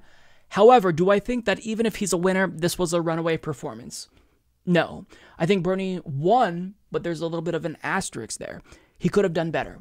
I think that attack on Joe Biden was great, but he needs to dial that up to about, a 100 and go after him more forcefully. Like, you don't have to qualify your criticism of Joe Biden with a statement about how he's your friend. Rather than wasting your breath saying that, you could have added in an extra criticism because there's no shortage of things to attack Biden for. So Bernie's got to sharpen that message. Go after Biden. Biden is not afraid to go after Bernie Sanders. So Bernie shouldn't be afraid to go after Biden. Biden doesn't qualify his statements with Bernie Sanders as my friend. So, I mean, the thing about Bernie is he's such a nice guy. He cares so much for people that he doesn't want to be mean to people. Like in 2016, he prided himself on never running a negative campaign. But I mean, times have changed, Bernie. It's 2020, and we want you to take the gloves off and fight like your life depends on it, because your life in this race does depend on it. So he had a good, solid performance. Don't want to be too down on him, but he needs to turn this around, and you do that. You switch it up by attacking your opponents. He also needed to indirectly go after Elizabeth Warren and other opponents, and really anything that he said should have been laced and coated with an attack, a tacit criticism even of his opponents. He inched closer in that direction. He had a solid performance, but what I wanted was a runaway evening where even the pundits can't deny that he did a phenomenal job and was the winner. But, aside from him having a good performance, something that kind of limited him and held him back was the moderators basically ignoring him. So next time, if I'm Bernie, I'm not going to let that happen again. I'm going to elbow my way into these conversations. I'm going to interrupt. I'm going to speak up if they don't give me the chance to talk, because this is too important. I'm one of 3 frontrunners. Like, if I'm in that top 3, you're not going to ignore me for an hour to talk to fucking Amy Klobuchar for the 10th time. I'm getting in there, and I'm making my voice heard, and I really hope that he, goes out of his comfort zone and really hits him hard. Okay, so when it comes to Andrew Yang, this was Andrew Yang's best performance yet, and I think that he improved in every area that he needed to improve. So here's what I said previously about Andrew Yang. I think that he needs to be more assertive and actually call out some of the other candidates, go after them, play offense. I think he did that. He criticized Elizabeth Warren and Bernie Sanders for their wealth tax, albeit tepidly, but nonetheless, I think that you do need to draw these distinctions if you want to get a boost in the polls to show people that you're serious, that you're strong enough to take on Donald Trump. He did that. On top of that, I've said that he needed to diversify his platform, not just focused exclusively on UBI, but venture out a little bit. He did that as well. He talked about, drug decriminalization, and he's the best on this. So he should have really boasted. If I were Andrew Yang, I'd be saying, I'm the only person who wants to decriminalize opioids in this cycle. That would have been powerful, but he still did great. He talked about how our data should be characterized as personal property, and companies are mining it. So, he did a good job. The only thing that he needs to work on is he needs to have a more persuasive rebuttal to the criticisms that people like Elizabeth Warren and Bernie Sanders lob against him when he attacks them. So let me explain what I mean by that. So when you basically say that Elizabeth Warren's approach is not as good as your approach, you want UBI, her and Bernie want a federal jobs guarantee, he needs to be able to anticipate their criticisms and respond in a persuasive way. So Elizabeth Warren responds by saying, well, we need to strengthen unions rather than just allow these companies to automate away jobs. We need fair trade agreements, not like the TPP, where we incentivize outsourcing. These are really strong criticisms of UBI that I would like to hear Andrew Yang answer, because I am a supporter of UBI, but I support a different implementation in comparison with Andrew Yang. And on top of that, I would opt for structural change before implementing UBI, so that way UBI actually has a stronger impact. So that way you don't, pass UBI and then landlords suddenly up rent by $999. Now, that's just something I'm throwing out there as a potential consequence. That doesn't necessarily mean that it would come to fruition, but it's a fear that a lot of people have with UBI. And I think that Andrew Yang should go a little bit deeper in explaining, why his approach is superior. But the fact that he was able to get a discussion about UBI versus federal jobs guarantee in and of itself shows that he is able to monopolize political discourse in this primary. And it's a win for Andrew Yang. So if I had to choose between who was probably better off after this debate, even though I put both of them in the winner category, I think that Andrew Yang probably outperformed Bernie Sanders. And this is really impressive considering he had one of the least amount of times to talk. I mean, Amy Klobuchar was called out more than him when he's polling higher than her, which is ridiculous. But I mean, he just did a phenomenal job. So overall, to kind of wrap this up, I think that this debate was... I don't know that it's going to be that impactful or really have a meaningful effect on the overall primary because it was really all over the place. There were too many candidates. Like, imagine if you broke this up into 2 nights and we had 6 candidates on each stage. Imagine the difference that could have made. People would have been able to talk more thoroughly about Medicare For All, healthcare. We'd be able to dive a little bit deeper into foreign policy issues. And imagine if they didn't waste their time, like the last 15 to 20 minutes, on dumb questions about how, Elizabeth or Ellen DeGeneres is being criticized for hanging out with Bush. What's the shitty friend that you hang out with? Like, first of all, what a way to miss the point. We're not criticizing her because she's friends with a conservative. We're criticizing her because she's friends with a mass murderer. So thank you for oversimplifying that entire complex conversation that we're trying to have. Second of all, I don't care. Like, why would I care? How does that help me make a decision as a voter going into the voting booth knowing that, these candidates have shitty friends? Like, how does Tulsi Gabbard being friends with Trey Gowdy and everyone praising John McCain help me as a voter make a more informed decision? The answer is it doesn't. And they could have dedicated that time to climate change, but instead they chose to talk about Ellen. Look, if I'm DNC, I am not allowing CNN to host any more debates. The fact that climate change wasn't discussed at length shows that this debate was a failure, and there were a plethora of policies that were left out that should have been discussed, and it's just all the more reason why we need to limit these debates. If you're going to have 12 people on a stage, first of all, make it 11, exclude Tom Steyer. But second of all, most importantly, break this up into 2 nights so we can either A, talk about more policies, or B, talk at length about the policies that we're talking about, not just like have everyone comment for like 30 seconds on healthcare and then we move on. So overall, it was biased, it was insufferable, it was probably the worst debate yet, and I don't necessarily know that there was any clear winner, although when it comes to my candidate who I support, Bernie Sanders, I am satisfied in his performance overall. He just needs to be more aggressive, and I don't know why everyone kind of let off the gas when it comes to Joe Biden, but if they don't pile on to Joe Biden harder, he could still win. Like, I know that everyone is thinking that he's out of the running yet. Don't be too confident in that. He's still polling very well. Way higher than he should be, right? Joe Biden, with how bad of a candidate he is, he should be polling in last place. So I'll leave that there. I may follow up this video with additional segments about specific moments from the debate that I want to, dive a little bit deeper into, but that's my take. Lots of losers, a little bit of winners overall. Did most of them do enough to move the needle? Probably not. Is this debate really going to have a substantial impact on the overall election? Probably not, but nonetheless, that's my thoughts. I think that Bernie Sanders did a really great job at the Democratic debate in Ohio. It was extremely disappointing that Amy Klobuchar was literally called on more than Bernie Sanders. She got more speaking time than Bernie Sanders. And that is so frustrating when Bernie Sanders is one of the 3 frontrunners.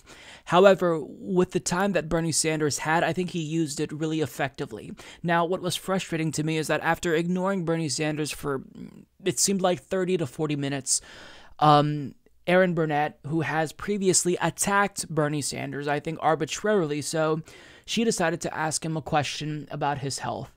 And Bernie, I think, handled that extremely well, and his response was actually not only reassuring, but even charming. Senator, we are all very glad you're feeling well, as you just said. But there is a question on a lot of people's minds, and I want to address it tonight. You're 78 years old, and you just had a heart attack. How do you reassure Democratic voters that you're up to the stress of the presidency?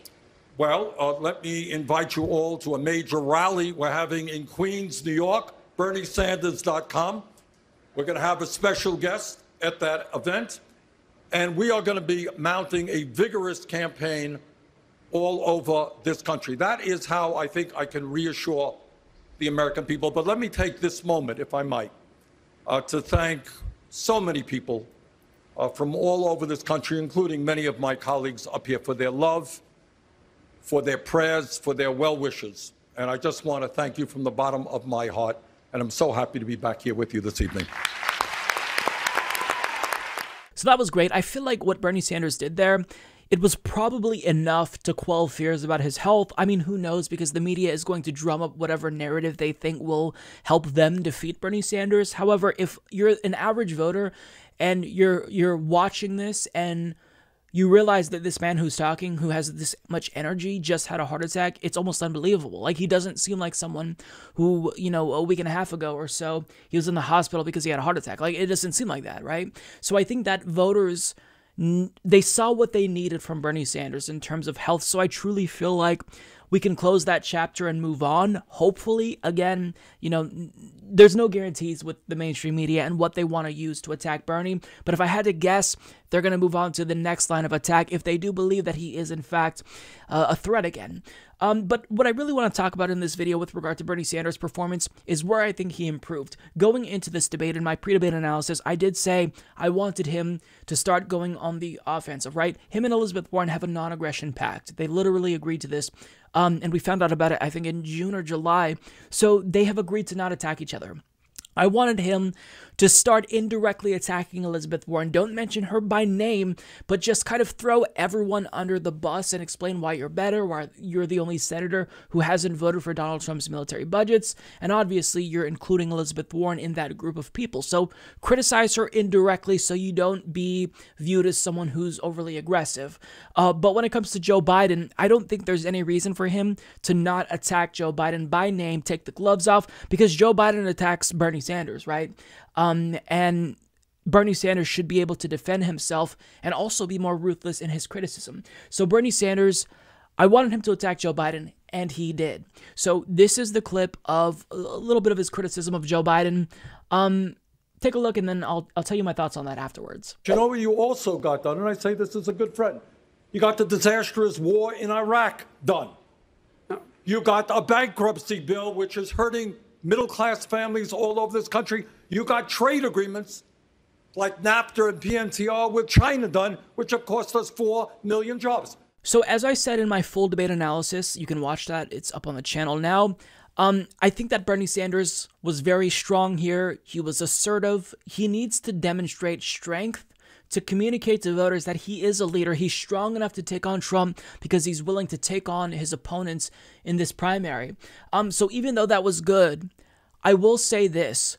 Bernie has got to take that and amp it up exponentially. Like, that attack needs to be louder, more aggressive. Like, I'm not necessarily as concerned with the tone as I am about the content.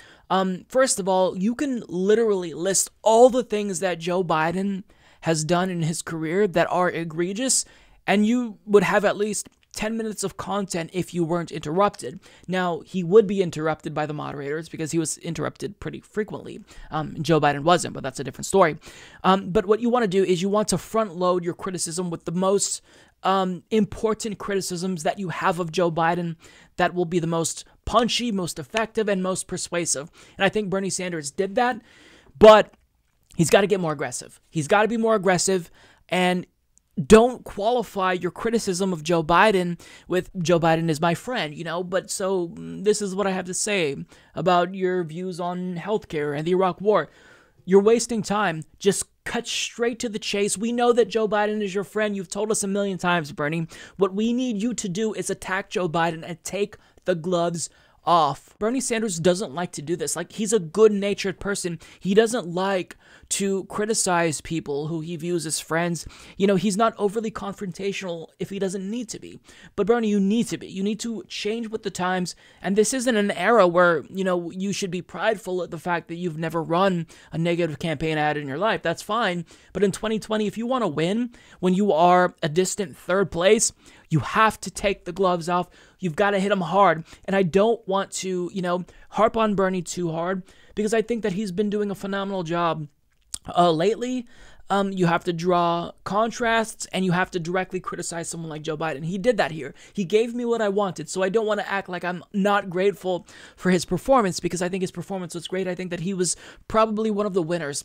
But to really make it so he is a clear winner, not just one of the winners. We want him to be the winner, right? We want it to be undeniable, so any pundit who says he lost looks disingenuous. The way he does that is he is constantly on the offensive.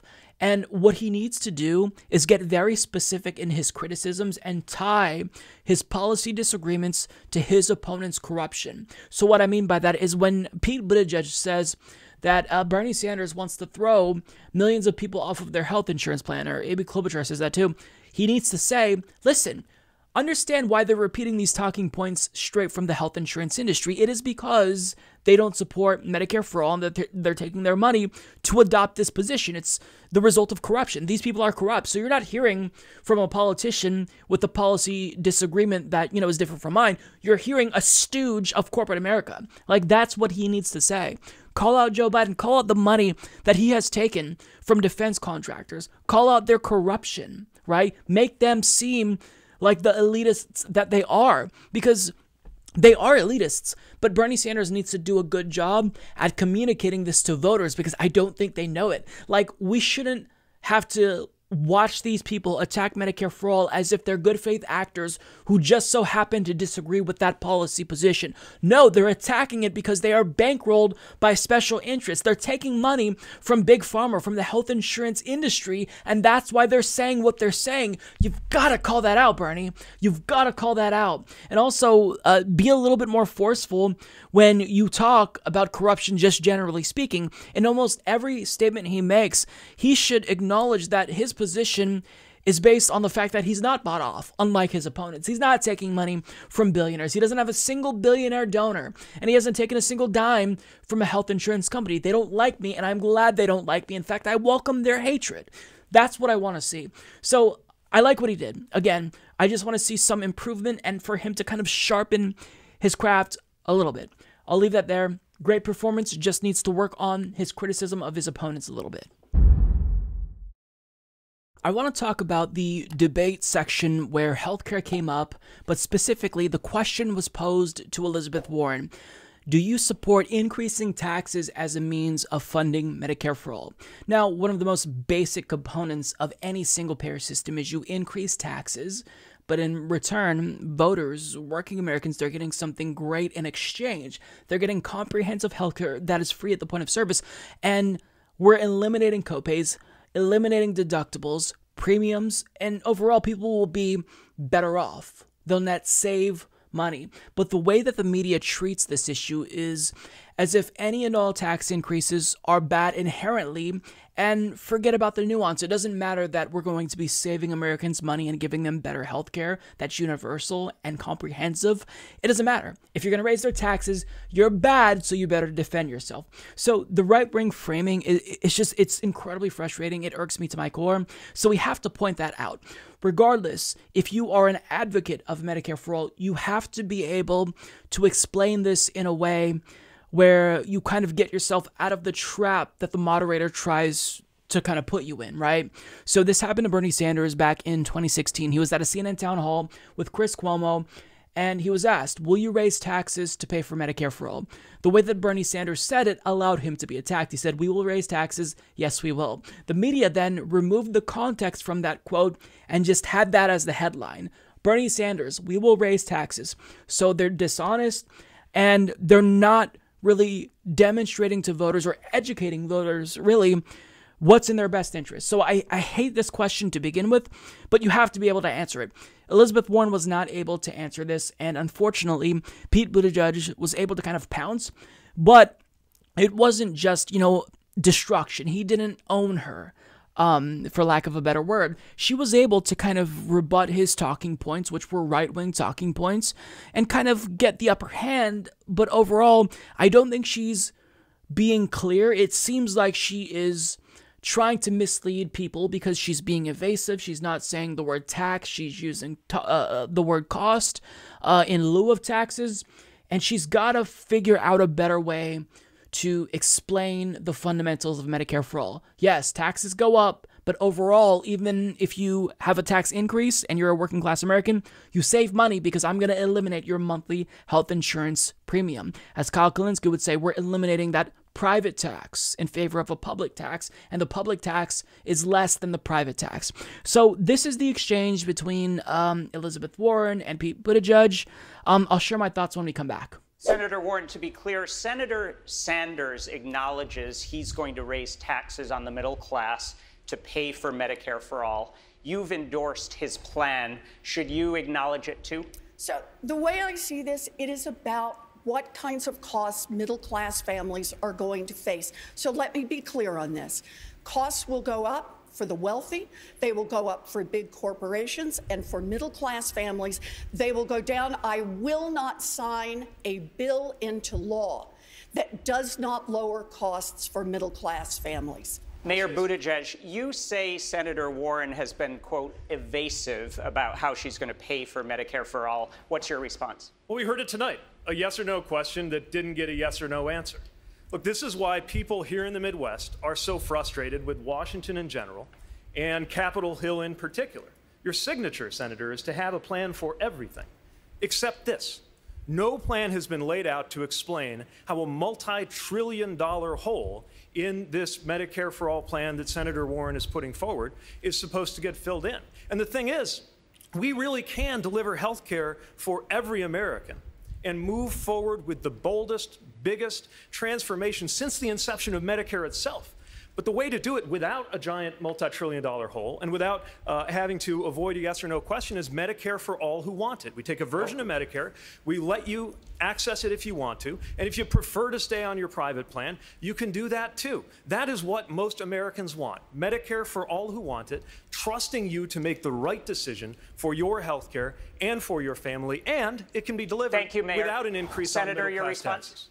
So let's be clear. Whenever someone hears the term Medicare for all who want it, understand what that really means. It's Medicare for all who can afford it. And that's the problem we've got. Medicare for all is the gold standard. It is the way we get health care coverage for every single American, including the family whose child's been diagnosed with cancer, including the person who's just gotten an MS diagnosis. That's how we make sure that everyone gets health care. We can pay for this. I've laid out the basic principles. Costs are going to go up for the wealthy. They're going to go up for big corporations. They will not go up for middle-class families, and I will not sign a bill into law that raises their costs, because costs are what people care about. I've been studying this, for the biggest part of my life. Senator. Why people go can the bankrupt. mayor respond? Sure. I don't think the American people are wrong when they say that what they want is a choice. And the choice of Medicare for all who want it, which is affordable for everyone because we make sure that the subsidies are in place, allows you to get that health care. It's just better than Medicare for all whether you want it or not. And I don't understand why you believe the only way to deliver affordable coverage to everybody is to obliterate private plans, kicking 150 million Americans off of their insurance in 4 short years when we could achieve that same big, bold goal. And once again, we got to be president.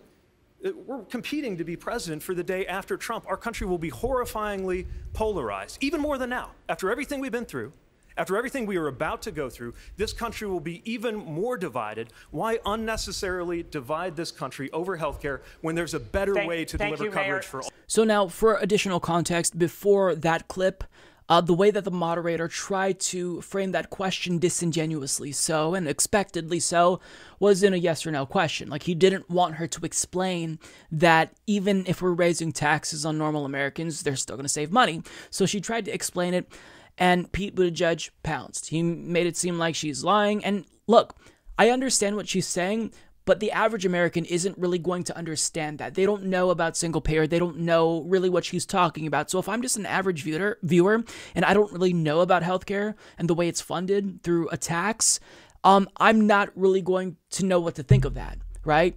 However, Elizabeth Warren did do a good job at kind of giving Pete Buttigieg a taste of his own medicine, because she said, you know, what he's saying when he talks about Medicare for all who want it is really it's Medicare for all who can afford it. And as you saw, he had no way to respond to that, because he tried to suggest that it's actually going to be affordable in spite of what Elizabeth Warren says, because we're going to subsidize it. The only problem with that, Pete, is the Affordable Care Act wasn't so affordable. We offered a subsidy, right? Obama had the individual mandate to make sure that it was cheap, so that way everyone buys into it, and it's not just the system that is paid for by the sick, so that way healthy people are involved as well. But Pete, it's not affordable. It is not affordable. So, I mean, for you to try to reassure us that your version of healthcare reform will be affordable after we just got the Affordable Care Act, which turned out to not be so affordable after all, even if it was an improvement, you've got to understand that Republicans are going to have a field day with this view. So he's a liar, and he also lied when he talked about choice. Oh, well, you want to eliminate choice. You want to blow up the private market. Spoken like a true corporate shill.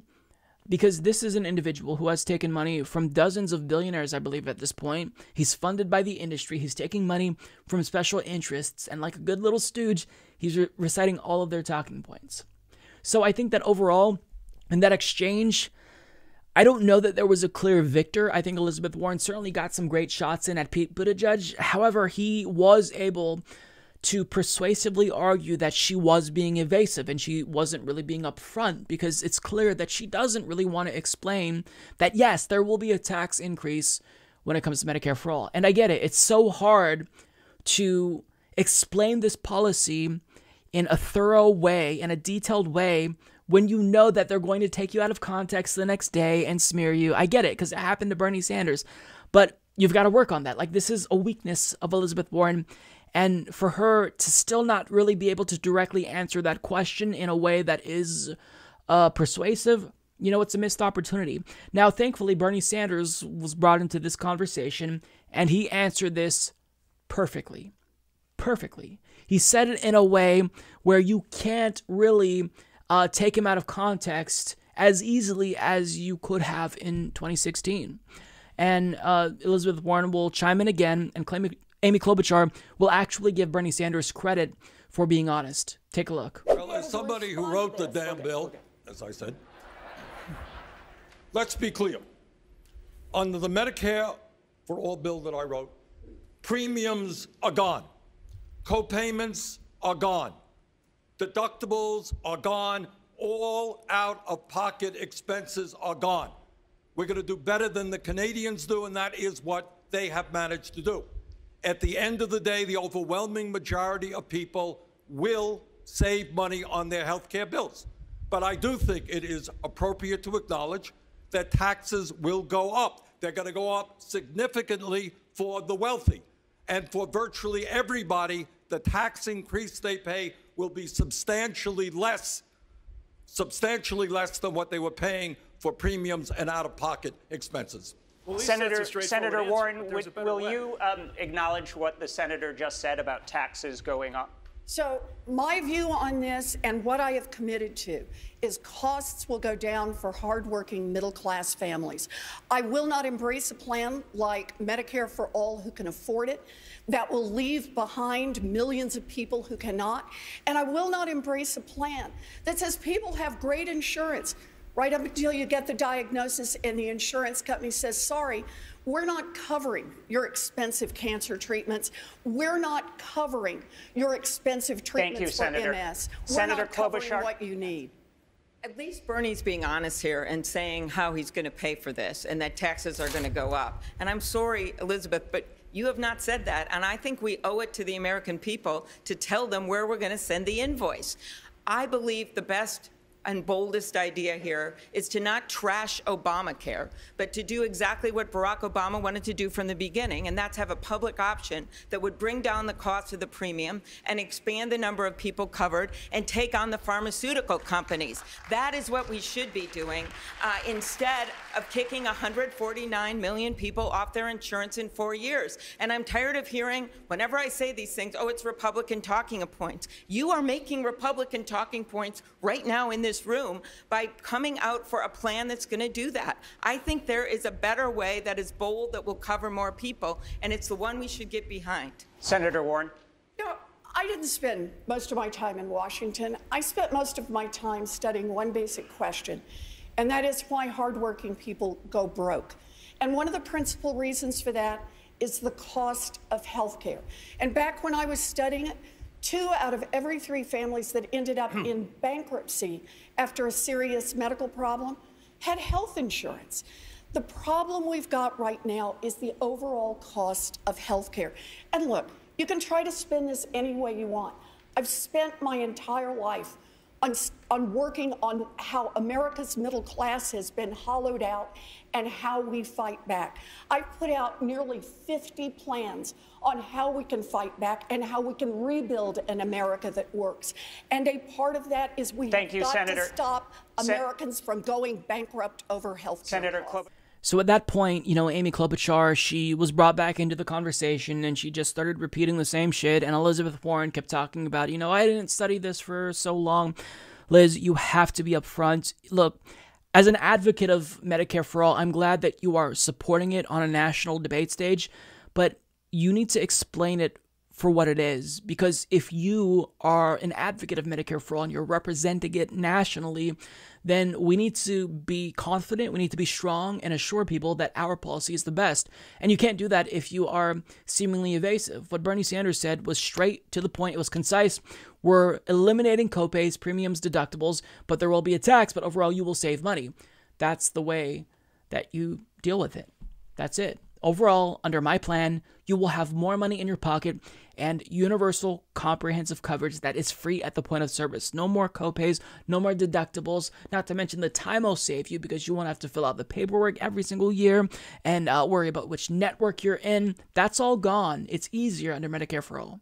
So she's got to get better at this if she truly supports Medicare for All. Now, I have my doubts that she'd actually fight for it, but nonetheless, on a debate stage, I'm glad she's advocating for it because that is doing a lot to shift the Overton window to the left on this issue.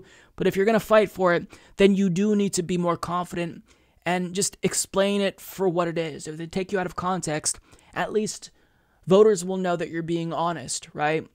So Amy Klobuchar, let's talk a little bit about her.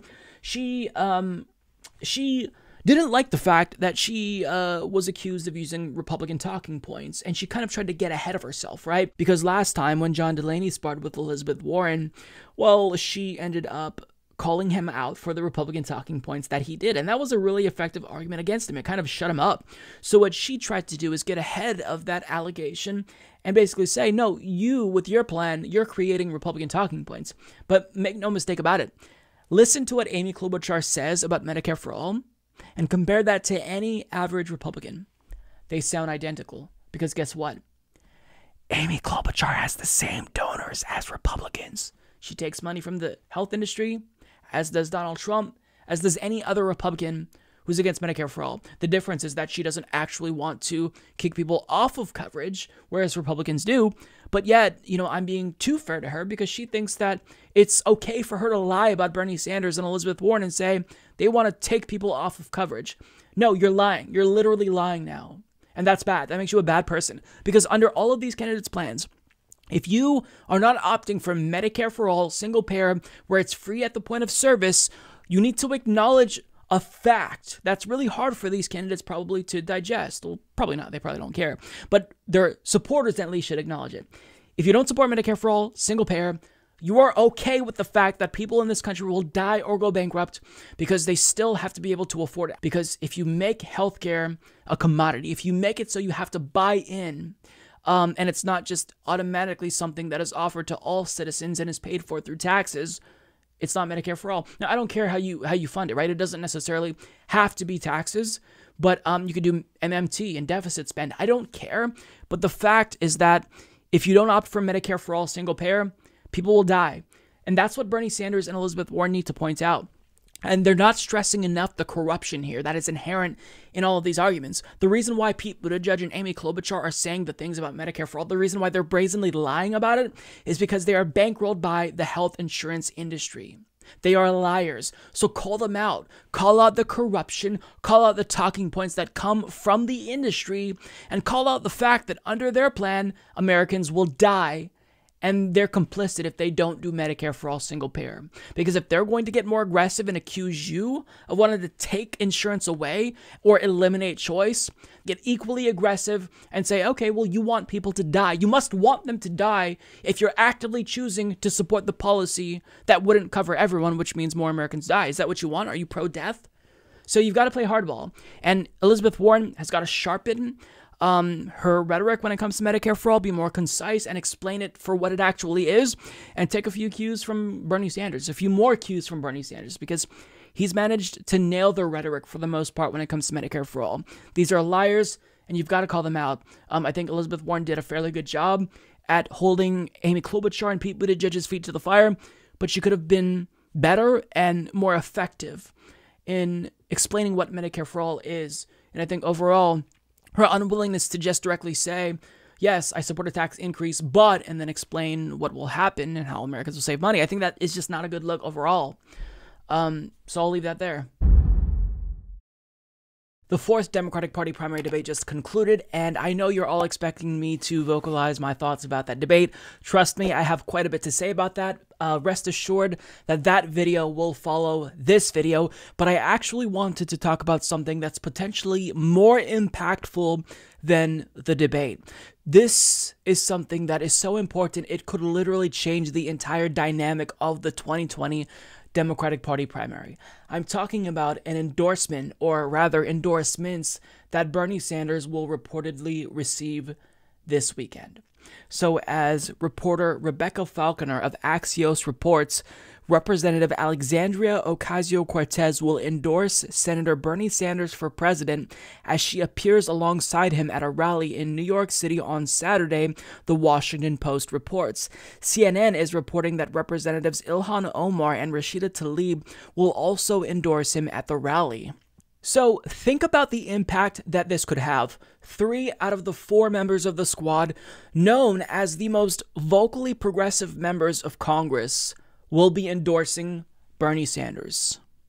Think about how this could change the game. Because a lot of people who are not necessarily as politically savvy, they're just kind of average consumers of news, they might just see Bernie Sanders and Elizabeth Warren as the same when it comes to policy and think that they're both equally progressive. So, you know, if you're just a casual viewer of CNN or MSNBC and you don't really follow this as closely as you or me, they might just think, well, you know what, I'm going to opt for Bernie. If the ideas and the policies are the same, why not go for someone who's a little bit younger, who is a woman? But what's going to happen is by AOC, Ilhan Omar, and Rashida Tlaib endorsing Bernie Sanders, it's going to force people to really grapple with the differences between him and Elizabeth Warren and think through, wait, why would people who are progressive opt for Bernie over Elizabeth Warren? And what's also going to be interesting is, for whatever reason, there's a lot of people who are establishment-minded Democratic Party loyalists who love AOC, love everything that she talks about, think she is great, who hate Bernie Sanders. Now, I don't understand these people. Ideologically, there's really no coherency there, seemingly, but this is going to force those people to reckon with their political beliefs and think, wait a second, someone who I love is endorsing someone who I hate. What's happening here? This is going to cause some cognitive dissonance. AOC may lose support from some establishment-minded figures because of this endorsement. But make no mistake about it, this is really important. This could be the jolt of energy that Bernie Sanders' campaign needs right now. Because think about what the narrative has been since he had his heart attack. Is Bernie out of this? Is he in this still? I mean, is he even going to be okay? We saw him at the debate. He looked fantastic. He looked radiant. He was energetic. And now He's changing the narrative by announcing an endorsement with AOC, Rashida Tlaib, Ilhan Omar, 3 people who are incredibly important progressives. Wow, this is huge. Now, look, I was a little bit cynical, and I wasn't even sure that we'd see very many endorsements for Bernie Sanders. Prior to him announcing that he'd run again, I just assumed, you know what, if AOC is going to endorse Bernie Sanders, then she's probably going to wait until the last minute, wait until, the New York primary. But, I thought that that made sense. However, there was one caveat. In the event Bernie Sanders started to lose momentum, this is what you kind of do to give a little bit of a jolt of energy to his campaign, and it's coming at the perfect timing. We need this right now. Bernie Sanders, there's a little bit of hope that he's going to get a boost in the polls. Now is the time to go hard and endorse him, and this just, it comes at a perfect time. I can't stress that enough. This is so exciting. This is phenomenal news, and the minute that I found out about this, I didn't even care about the debate. I just thought, this is what we need. Bernie Sanders' debate performance was fantastic, but this news is much more important in terms of influencing the outcome of the 2020 Democratic Party primary, and I'm just so thankful that all 3 of the squad members, the most important ones anyway, who know better, are going to be endorsing him. Look, it makes sense. They're ideologically aligned with Bernie Sanders on more things than Elizabeth Warren. They are ideologically aligned with him on a lot of things. They've teamed up with him. AOC has teamed up with Bernie Sanders, as did Ilhan Omar, to introduce a House version of the student loan debt cancellation plan. This is important and makes sense. The only thing that maybe could have prevented them from endorsing or influenced them to not endorse was any types of political limitations. The thought that, well, you know what, if Bernie Sanders doesn't seem like he's going to win, then maybe I should back the winning horse in this race, Elizabeth Warren, in order to maybe have a little bit more influence. That was what I thought they were probably thinking, but I'm glad to know I'm wrong. I'm glad to see them really stand up for what they believe in and endorse the candidate who they are ideologically aligned with more, and not just wait and sit this out like Elizabeth Warren did in 2016 and back whoever it seems like is going to win. They're doing such a great thing. This proves to me that these women are so awesome. They are the real deal. I already knew that they were great, but this just beyond a shadow of a doubt. For them to endorse Bernie Sanders and not leave us and abandon us as Warren did in 2016, these are fantastic progressives. This is such good news. I'm glowing from this news. I'm so excited. I feel like a kid on Christmas. And I'm more excited about this than the debate. It's all I could think about. This is fantastic. I will be excited to see how this affects Bernie Sanders in the polls. But if I had to guess, I'd say this is going to give him a burst of energy. And it's going to reassure people that he's not out of this. He's just getting started. And now he has 3 of the most prominent progressives on his side. That's going to say a lot. It's going to give him a lot of credibility among hopefully establishment-minded Democrats. We'll see. But this is fantastic news. And morally speaking, it's the right decision. So if this is true, and I hope it's true, I would guess it's true, shout out to Alexandria Ocasio-Cortez, Ilhan Omar, and Rashida Tlaib, because they are making a bold, morally right decision here in endorsing Bernie Sanders. And since they're fighting for him, I'm going to be that much more inclined to fight for them. I want to donate to their campaigns and help them get reelected. This is a national movement, and the fact that they are, jumping on board to help Bernie Sanders when now is kind of an easy time for people to jump ship because his polls went down after the heart attack, it really shows that they are committed and they're principled, and they are, they're not going to abandon us when the going gets tough. And, it means so much to me. So as many of you know by now, Bernie Sanders has officially received the endorsements of Alexandria Ocasio-Cortez, Rashida Tlaib, and Ilhan Omar. Now, I did a segment about how Elizabeth Warren has been aggressively courting the endorsements of at least AOC, but I'd assume that she's also courting the endorsements of other members of the squad as well. I believe I talked about this, I want to say 6 months or so ago, so we know that she was vying for this endorsement. However, Bernie got that endorsement, and she found out about this in real time on national television, and it was evident that she was gutted. Senator, your staff is telling us that we have to let you go. You've been very generous with your time, but before you go, I do want to get your reaction. Senator Bernie Sanders on the stage alluded to the fact that he was having this big rally in Queens and he was going to have special guests. We have found out, CNN has been told by sources, that Congresswoman Alexandria Ocasio-Cortez from New York, Ilhan Omar from Minnesota, and Rashida Tlaib from Michigan are going to be endorsing Senator Sanders. You're in the progressive lane with him as well. I know that those are 3 allies of yours as well. What do you make of that? Are you disappointed that they're not endorsing you? Look, I have great respect for all 3 of those women. I think they are terrific. And here's what I know for sure. When this primary is over, we're all going to be on the same side. All right, Senator Elizabeth Warren, Democrat of Massachusetts. Thank you. Man, you can tell that she was very, very disappointed. Now, before I say anything further, let me just say, admittedly, I still haven't gotten over the fact that Elizabeth Warren didn't endorse Bernie Sanders in 2016. Like, I truly felt abandoned. She was someone who I looked up to, and I really felt like she was a reliable ally in the Senate. And for her to abandon Bernie Sanders and not endorse him when that was make or break, essentially, in Massachusetts, it hurt me deeply, and I still haven't gotten over it. So because those feelings are still there, I kind of feel torn on this, right? Seeing her feel gutted, it kind of makes me feel bad for her, because, you know, she's a human being, and I care about human beings. To see her that disappointed, you know, it's kind of hard to see anyone like that. And I still like Elizabeth Warren. It's just that in a race between her and Bernie, it's Bernie 110%, right? However, that's one side of me, right? That's the nice version of Mike who is responding. The dickhead version of Mike is thinking, this is a taste of your own medicine. This is what you did to us in 2016, and this is how we felt. That feeling of you being abandoned that you feel now, Liz, this is exactly what we felt in 2016. So I'm torn, right? I don't want to see anyone feel disappointed, but I hope that she understands now why having political allies is really important. And if you don't back progressives, if you abandon them, then later on the same could happen to you. If you're going to be aligned with progressives, then you've got to be there for us at times when we really need you. Elizabeth Warren wasn't. And yeah, now progressives aren't supporting her. We're still supporting Bernie. And she is not getting the endorsement of Alexandria Ocasio-Cortez and other members of the squad. Perhaps Ayanna Pressley will endorse her, but out of all the squad members, she's probably the one with the least amount of name recognition. And Ayanna Pressley was a Hillary Clinton supporter, maybe even a surrogate, I'm not sure, back in 2016, who was critical of Bernie Sanders. So Elizabeth Warren could get that endorsement, but Bernie got the main, 3 of the most important, prominent progressives.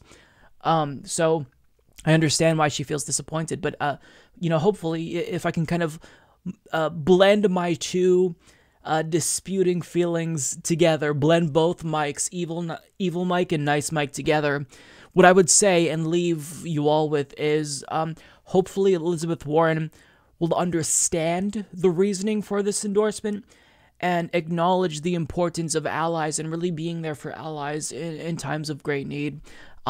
And I'll leave that there because I feel like if I keep talking about this, I'm just going to say something mean and then I'm going to regret it. So, yeah, that's Elizabeth Warren's reaction. I feel a little bit bad, but also I don't.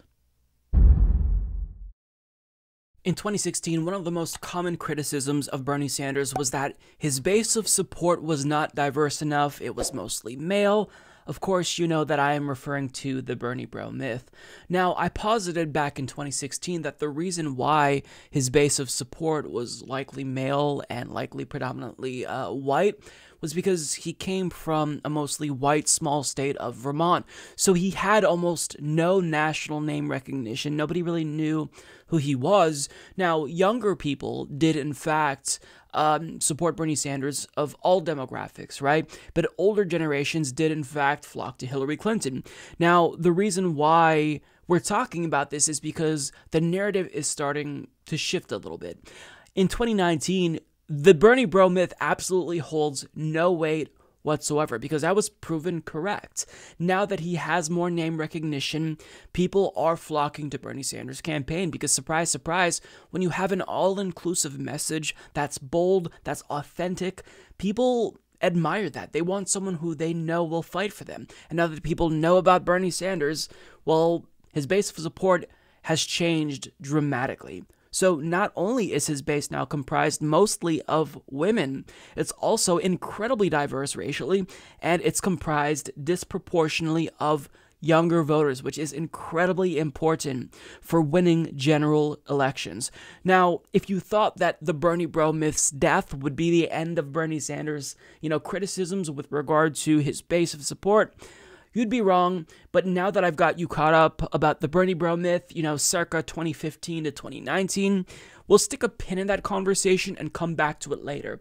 But now I want to talk about the endorsements that Bernie Sanders received from Ilhan Omar, Ocasio-Cortez, which will be made official on Saturday, and the endorsement from Rashida Tlaib, which it seems as if she'll be making on October 27th. Now, when it comes to the endorsement that AOC is giving to Bernie Sanders, what's really remarkable about this is that Bernie Sanders found out about this endorsement after he had his heart attack when he was still in the hospital. So I need you to just take a moment to think about how meaningful that really is. If you're a strategist in DC and you're an advisor to someone like AOC, you're probably going to tell her, look, long term, you need to think about your career, and to endorse someone who just had a heart attack, well, that doesn't seem like their campaign is going to go anywhere, so wouldn't you want to back the winning candidate? Why would you endorse him now? But AOC was principled, and she decided to endorse him anyway because she believes in his message. And, her existence as a politician was catalyzed in part due to Bernie Sanders' revolution, right? So for her to go out of her way to endorse him and let him know about that while he's in the hospital, that is so meaningful. That's so important. It makes it that much more special. And when you combine that with the fact that Ilhan Omar put out such a beautiful video explaining why she prefers Bernie Sanders over everyone else, it really shows us that there's finally people in power who are bold enough to rally behind a candidate with a truly universal progressive agenda, who wants bold structural change, who's trying to get us on that trajectory of, social democracy, which we desperately need. Bernie's not going to be able to solve all of our problems. I'm aware of that. But if he could just shift the Overton window enough, have an FDR/Reagan type of political revolution where he gets us on that trajectory and changes the status quo and political discourse for the better, we will all be better off, right? It's about laying the groundwork for political change. But of course, since he was endorsed by some of the most progressive vocal members of Congress, the establishment, elites in the media, they're trying to downplay this endorsement. Of course, because why wouldn't they? So for example, Marcos Militzas, founder of the Daily Kos, who creepily sent Nancy Pelosi thousands of flowers, downplayed these endorsements, wondering if they'll actually register at all since we've all, quote, evolved past endorsements. And, quote, no one cares, but wonders if AOC will be the exception. Now, he was saying something a little bit different a year ago when he enthusiastically wrote a glowing endorsement for Beto O'Rourke. But I mean, just remember, endorsements only matter to media elites if someone that they like is endorsing someone that they like. But if someone that they like is endorsing someone who they don't like, or someone who they don't like is endorsing someone who they don't like, they don't matter at all. So, it just... See how they move the goalpost like in real time? It's embarrassing, right? The lack of consistency here should permanently delegitimize these types of people. They're hacks, they're frauds. But nonetheless, they keep coming up with reasons to downplay Bernie Sanders. And as Nina Turner recently said, they're never going to give him credit because he is a threat to the status quo. But that's just one person. That's Marcos of the Daily Kos. We already know that he's a hack. But what's really interesting is bringing the Bernie Bro narrative back into play. Again, the common criticism of Bernie was his campaign was too white. It was too male. Now, the opposite criticism is what at least one CNN anchor is choosing to lob against Bernie Sanders. Rather than saying, Bernie's base of support, maybe it's too white, now he's questioning whether or not it's too urban. A CNN anchor literally said this. Not kidding. See for yourself. Sources, that special guest is going to be Congresswoman Alexandria Ocasio-Cortez. She's the freshwoman phenom from that part of the country, that part of New York. She's going to be endorsing Bernie Sanders, and I'm also told sources say that Ilhan Omar and Congresswoman Rashida Tlaib, Congresswoman Omar, Congresswoman Tlaib from Minnesota and Michigan, respectively, also going to be endorsing Bernie Sanders. So even if he's not a headline out of this evening, he has some headlines coming. It's an extension of what we see tonight, a debate about not only who is going to lead the party, but where is the party going to go? Which part of the party is going to lead the party into the 2020 election? They are more of the younger, fresher face, more aggressive, more liberal, less compromising. Let's talk about working with Republicans. And one of the questions for Bernie Sanders has been, in a very different race this time, can he find a lane to victory? There is no doubting his fundraising. There is no doubting the depth of his support across the country. But is it in the teens? Can he get into 20s? How do you win? That will certainly help him. But it will also, I think, Senator Klobuchar is coming in to join us now, have some of the other candidates say, wait a minute. Is this too far left? Is this too uncompromising? Is it too urban? Is it too internet? Does the Democratic Party need to find a broader audience? It is going to stoke the very debate we saw play out on the stage tonight. Yeah, that's a big yikes from me. That is a big yikes from me. I'll read you the quote. Is this too far left? Is this too uncompromising? Is this too urban? Is it too internet? Does the Democratic Party need to find a broader audience? It is going to stoke the very debate we saw play out on the stage tonight. So he said this after the debate when news broke that Bernie Sanders would in fact be receiving the endorsements of members of the squad. Is it too urban? What a strange, interesting thing to say. Let me ask you, what exactly do you mean by that? What do you mean by that? Do you mean that maybe Bernie Sanders' base of support is now too diverse? Maybe his surrogates are too diverse, too female? Maybe that'll scare away some of the Trump voters that you think we have to win over? I mean, what an idiotic thing to say. And you can kind of tell that once he said it, he regretted it because he tried to quickly move on, right? Is this too internet? What do you mean too internet? Obama was too internet, you can argue, and he landed in the White House. So this criticism is idiotic, but this is what happens when you are scrambling to find ways to downplay something that is actually really significant. The AOC and squad endorsements, these are the most important endorsements of this cycle. The most important. It's why Elizabeth Warren was aggressively courting AOC's endorsement, because she knows that if you want to get credibility among progressives, you've got to get that endorsement of the most vocal progressive. She didn't get it because she's not the most progressive. Bernie is. So now Bernie Sanders is back up to being a threat again. I don't necessarily know that this will affect him in the polls in a really substantial way. I am assuming it will, but the fact that this could help him, that's more than enough for them to start going back on the offensive and attacking Bernie Sanders. They kind of laid off a little bit because, he had a heart attack, so we'll give him a break. And in their view, hopefully the heart attack would be disqualifying enough, but it's not. He's already starting to rise again in the polls. So look, it honestly does not matter.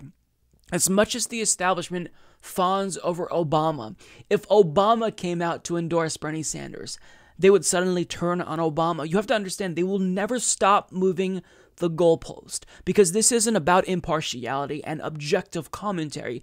This is about individuals who are pushing for specific candidates, and if they don't have a particular horse that they're backing, they certainly know who they don't like. And almost all of these media elites, Marcos Militzas, that CNN anchor, I don't know what his name is, these are very wealthy people. A lot of them live in DC, a lot of them are 1%ers. They have a lot of money, so they don't like that Bernie Sanders is going to tax them at a higher rate, the highest rate out of anyone in the race. So they put class solidarity above all else. And that's what we're seeing. They're scrambling to rationalize reasons for why anything that happens that's a positive for Bernie is actually bad, because they want you to feel discouraged. They want you to feel as if the situation is hopeless, so just stop trying. But whenever they say things like that, whenever they try to convince you that it's pointless and we have no shot, that's all nothing more than gaslighting. We just work extra hard when we see them smear Bernie Sanders, because that means that what we're doing is enough to scare them. And so long as they're scared, we have a shot. when they start not even talking about Bernie Sanders as a real threat, that's when we know we have to work extra hard. But we already have to work extra hard. But understand, we're doing something right if we have members of the elite class and the establishment scared.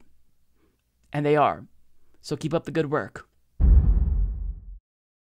As you saw at the last Democratic primary debate, Pete Buttigieg didn't just vociferously argue against Medicare for All, but what was interesting is he used the exact same talking points that materialized from within the health insurance industry.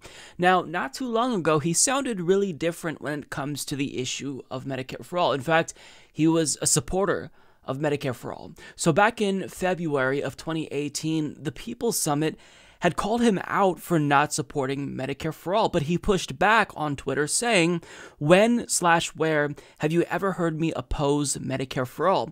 Now understand that the reason why they called him out was because he didn't explicitly vocalize support for it, but he pushed back right there and responded saying, I, Pete Buttigieg, politician, do henceforth and forthwith declare most affirmatively and indubitably unto the ages that I do favor Medicare for All, as I do favor any measure that would help get all Americans covered.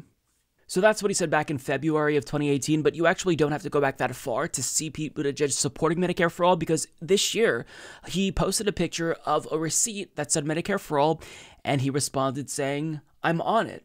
Now, on top of that, in an interview with Morning Joe on MSNBC, he described Medicare for All in a way that I thought was brilliant. He said, this isn't really a radical idea. This is the real compromise if you consider the ACA being right-wing reform and, a national health system like we see in the UK being the true left-wing reform. But really, Medicare for All, it's not as extreme as Republicans want us to believe. This is what he said specifically. ACA, which was a conservative proposal, came to be caricatured as left-wing by a very disciplined right-wing message machine, right? What is Medicare for All? It's a compromise. I mean, in the UK, you got national health care. That would be the left-wing, the true left-wing position. The true right-wing position is free for all corporate. And the compromise position is a single-payer system where you have private doctors but a public payer. We've got to stop allowing the right to move the goalposts. So that's what he was saying about Medicare for All as recently as February. He supported it. But fast forward a couple of months later, and he's putting out attack ads against Medicare for All. He actually has run 2 to date. On top of that, at the debate, we saw him take on Elizabeth Warren for her position of Medicare for All, accusing her of wanting to eliminate choice and blowing up the private insurance market. But, it wasn't just at the debate where he attacked Medicare for All and was relentless, because the day after the debate, he wasn't finished attacking Medicare for All and spreading misinformation about Medicare for All. Because this is what he said. Here's some new criticisms that he raised about Medicare for All. It sounds very familiar if you listen closely. Talk about that moment that we just played in our intro, where you went at it with Senator Elizabeth Warren about her Medicare for All plan, and you wanted a simple yes or no answer of will she raise taxes. And what she ended up saying time and again was Americans' household costs will come down with her plan. What does it matter to you what bucket it comes out of? Well, not only is it important to have yes or no answers to yes or no questions at a time when people are so frustrated with Washington speak, but also there's still been no explanation for a multi-trillion-dollar hole in this plan. I have a lot of respect for Senator Warren, but last night she was more specific and forthcoming about the number of selfies she's taken than about how this plan is going to be funded. And that's a real problem, especially when there's a better way to deliver health care coverage to everybody. Look, what most Americans want is to have an opportunity to walk away from their private plan, to have that, what I call Medicare for all who want it, alternative, but also to be able to keep their private plan if they would prefer. And I think that's the right answer, especially when you do the math and realize it's also an answer that is paid for, unlike the Medicare for all, whether you want it or not plans that still have this giant question mark over how it's supposed to work. So now he's asking, how are we going to pay for Medicare for All? On top of that, he is implying that we're not really even sure how Medicare for All will work in practice. And let me explain something to you. These aren't just Republican talking points.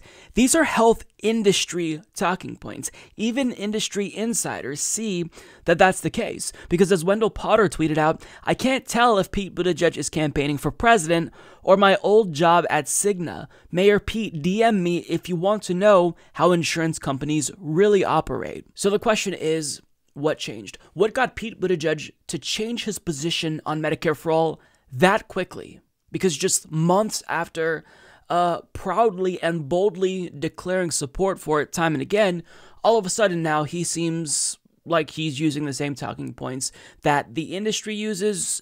He sounds like a Republican, quite frankly. So what changed? Well, if you follow the money, you'll know exactly what has changed.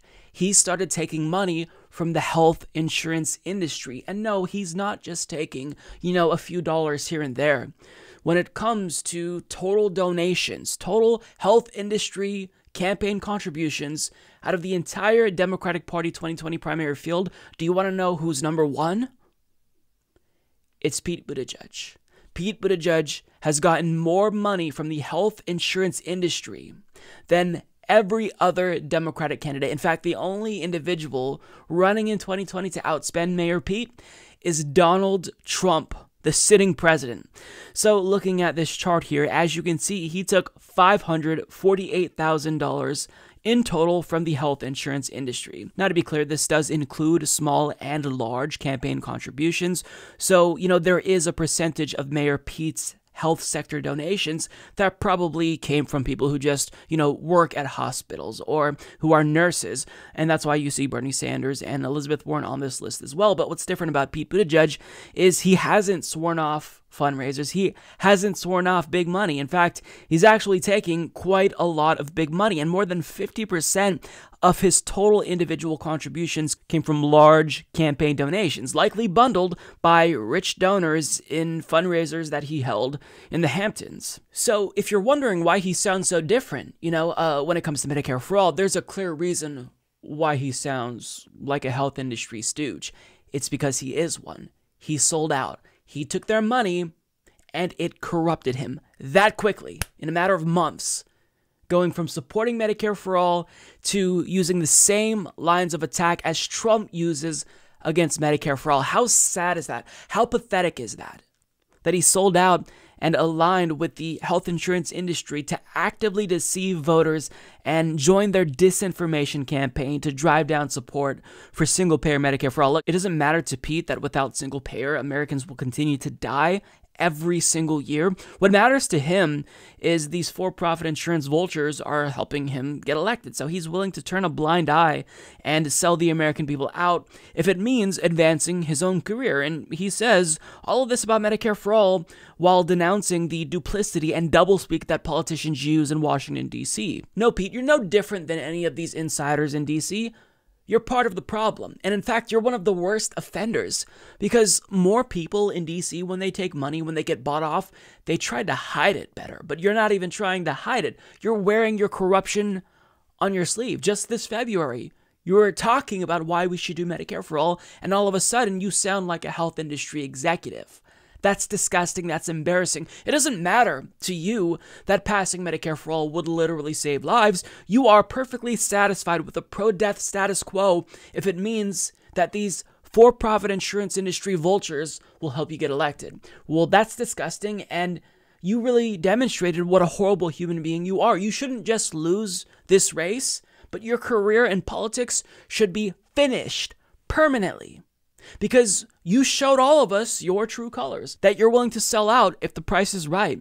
And that's incredibly disgusting. It says a lot about you. It says that you're not in this to help normal Americans. You're in this for self-aggrandizement. Shame on you. You're absolutely disgusting. I can't wait until he drops out, and I would tell him to stay in South Bend, but it doesn't really seem like his constituents there are very happy with him either. So maybe you should just do what we all know you're going to do and become a lobbyist for the health industry, or, some lobbying firm firm in D.C., because that's what you're going to do. You were a consultant for McKinsey, and we all know at the end of the day, you're going to be another one of these multimillionaires who makes a ton of money getting the government to not do policies that the American people want, that a majority of Democratic Party primary voters support. So shame on you for spreading misinformation. That's disgusting. That is, there's a different kind of evil to that, right? Just not supporting a policy in and of itself, being apathetic, that's a problem. But to actively try to drive down support for a policy that the grassroots has been fighting for, that shows how loathsome you are, not just as a politician, Pete, but as a human being. So the situation in northeastern Syria continues to get worse. We're looking at hundreds of thousands of Kurds that have since been displaced since Donald Trump announced that he'd be withdrawing troops from northeastern Syria. Now, it's to the point where we can, I think, accurately characterize this as an attempt at ethnic cleansing by Turkey. This could potentially devolve into full-out genocide. It's just a really sad situation. And what really makes matters worse is that this wasn't thought through. This could have been avoided. But because Donald Trump is a buffoon, because he's easily influenced, because he has no coherent foreign policy ideology or knowledge of geopolitics in the region, just a single phone call with Turkish President Tayyip Erdogan got him to move troops out of northern Syria and essentially greenlight the chaos that has been caused. So, let's be clear, though, of course, we shouldn't stay in Syria forever, and withdrawing should still be a priority. But you don't just leave and allow the Kurds who helped us defeat ISIS to remain vulnerable to Turkish aggression. But that's what Donald Trump did. Rather than trying to formulate a plan, some type of contingency plan, rather than working with European allies, rather than trying to get UN peacekeeping forces to go there and just act as a peacekeeping force rather than just the mere 1,000 troops that we had there. If you truly wanted to withdraw, I mean, that would have been preferable. But because Donald Trump doesn't know what he's doing, he has blood on his hands. So he's a bad person, but he knows that he's going to be attacked because of this idiotic decision that he made, presumably on a whim, and now he's trying to scramble to right the wrong. And what we have is a leaked letter to Turkish President Tayyip Erdogan, and he penned this on October 9th. And let me just say, when I first saw this letter, I did not think this was real. I thought it was fake. I thought this was satirical. This is literally a letter that Donald Trump wrote to the Turkish president to solve the crisis that he caused, right? Because, of course, Turkey is at fault for choosing to invade and displace the Kurds and do this ethnic cleansing, but Donald Trump is complicit. He greenlit this whole debacle. So he's trying to right that wrong, but this letter gives us a little bit of a snapshot of how he chooses to conduct diplomacy. And I think, honestly, and I truly mean this earnestly, a 10-year-old would do a better job, would probably construct a more coherent and mature response. So I'm going to read this. This is the letter that President Donald Trump sent to another president of another country. He actually sent this. Dear Mr. President, let's work out a good deal! Exclamation. You don't want to be responsible for slaughtering thousands of people, and I don't want to be responsible for destroying the Turkish economy, and I will. I've already given you a little sample with respect to Pastor Brunson. I have worked hard to solve some of your problems. Don't let the world down. You can make a great deal. General Mazloum is willing to negotiate with you, and he is willing to make concessions that they would never have made in the past. I am confidentially enclosing a copy of his letter to me just received. History will look upon you favorably if you get this done the right and humane way.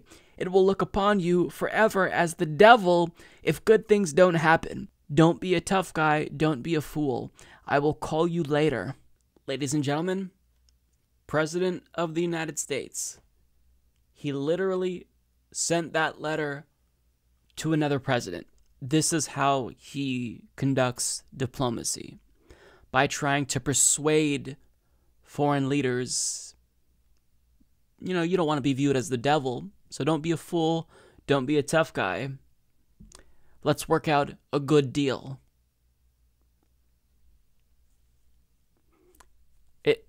This is embarrassing. This is genuinely embarrassing.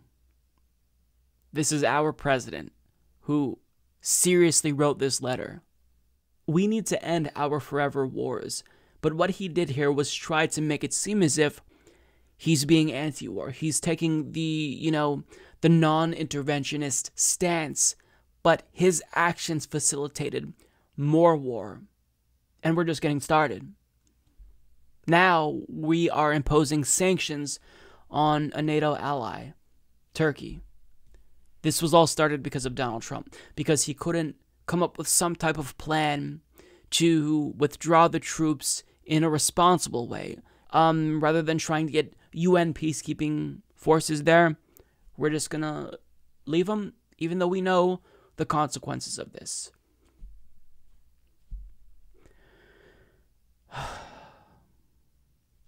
I've got nothing else to say about this.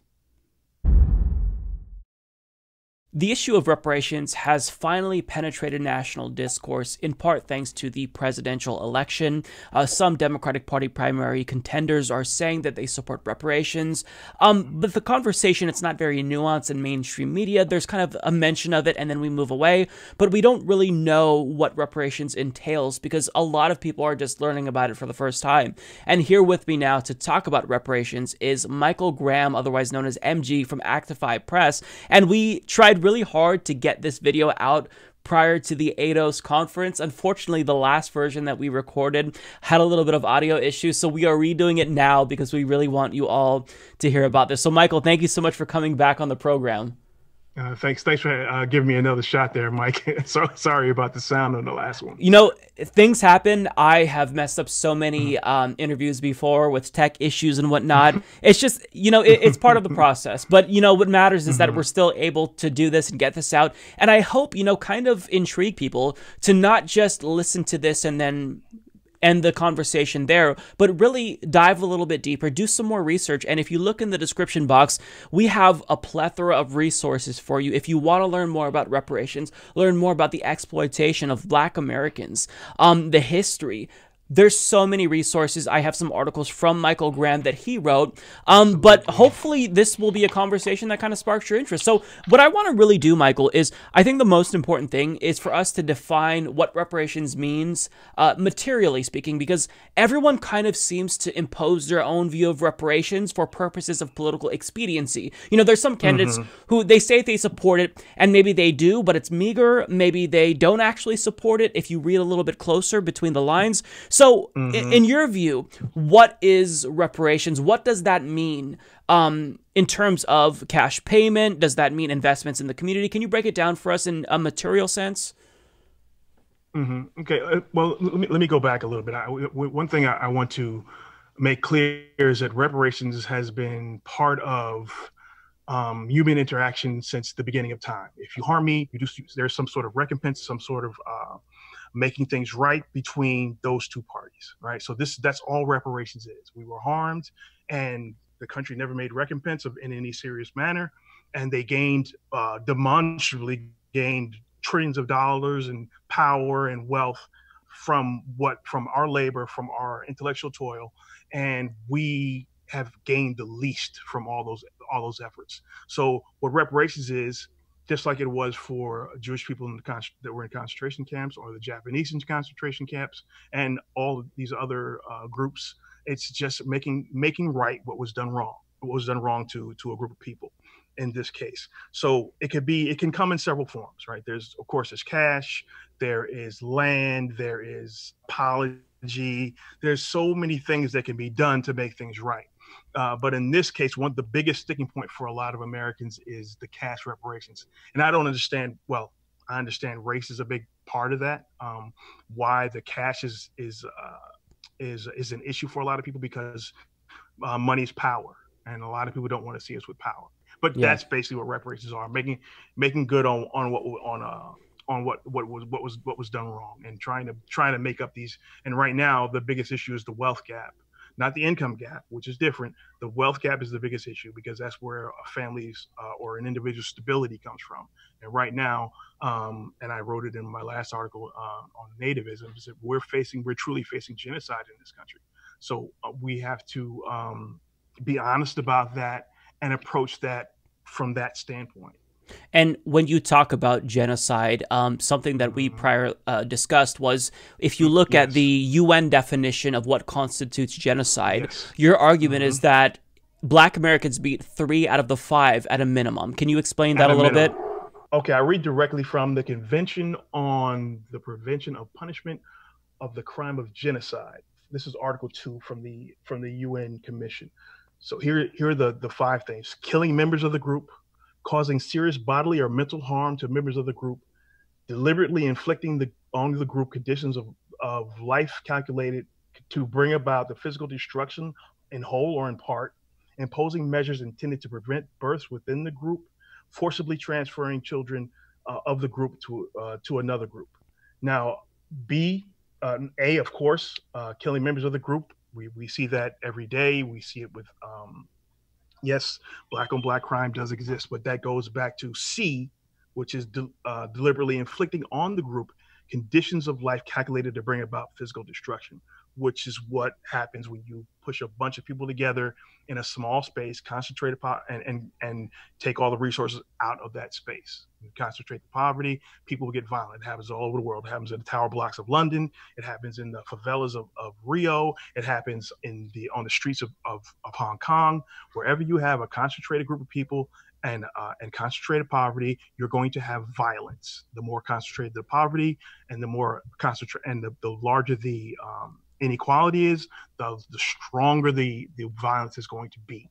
And it's, of course, because it's contained, people harm people who were in their group, forcibly transferring children of the group to another group. Now, that's one that people probably don't even notice, but our foster care program, children are pushed into foster care because finances is the biggest reason why people give up their kids.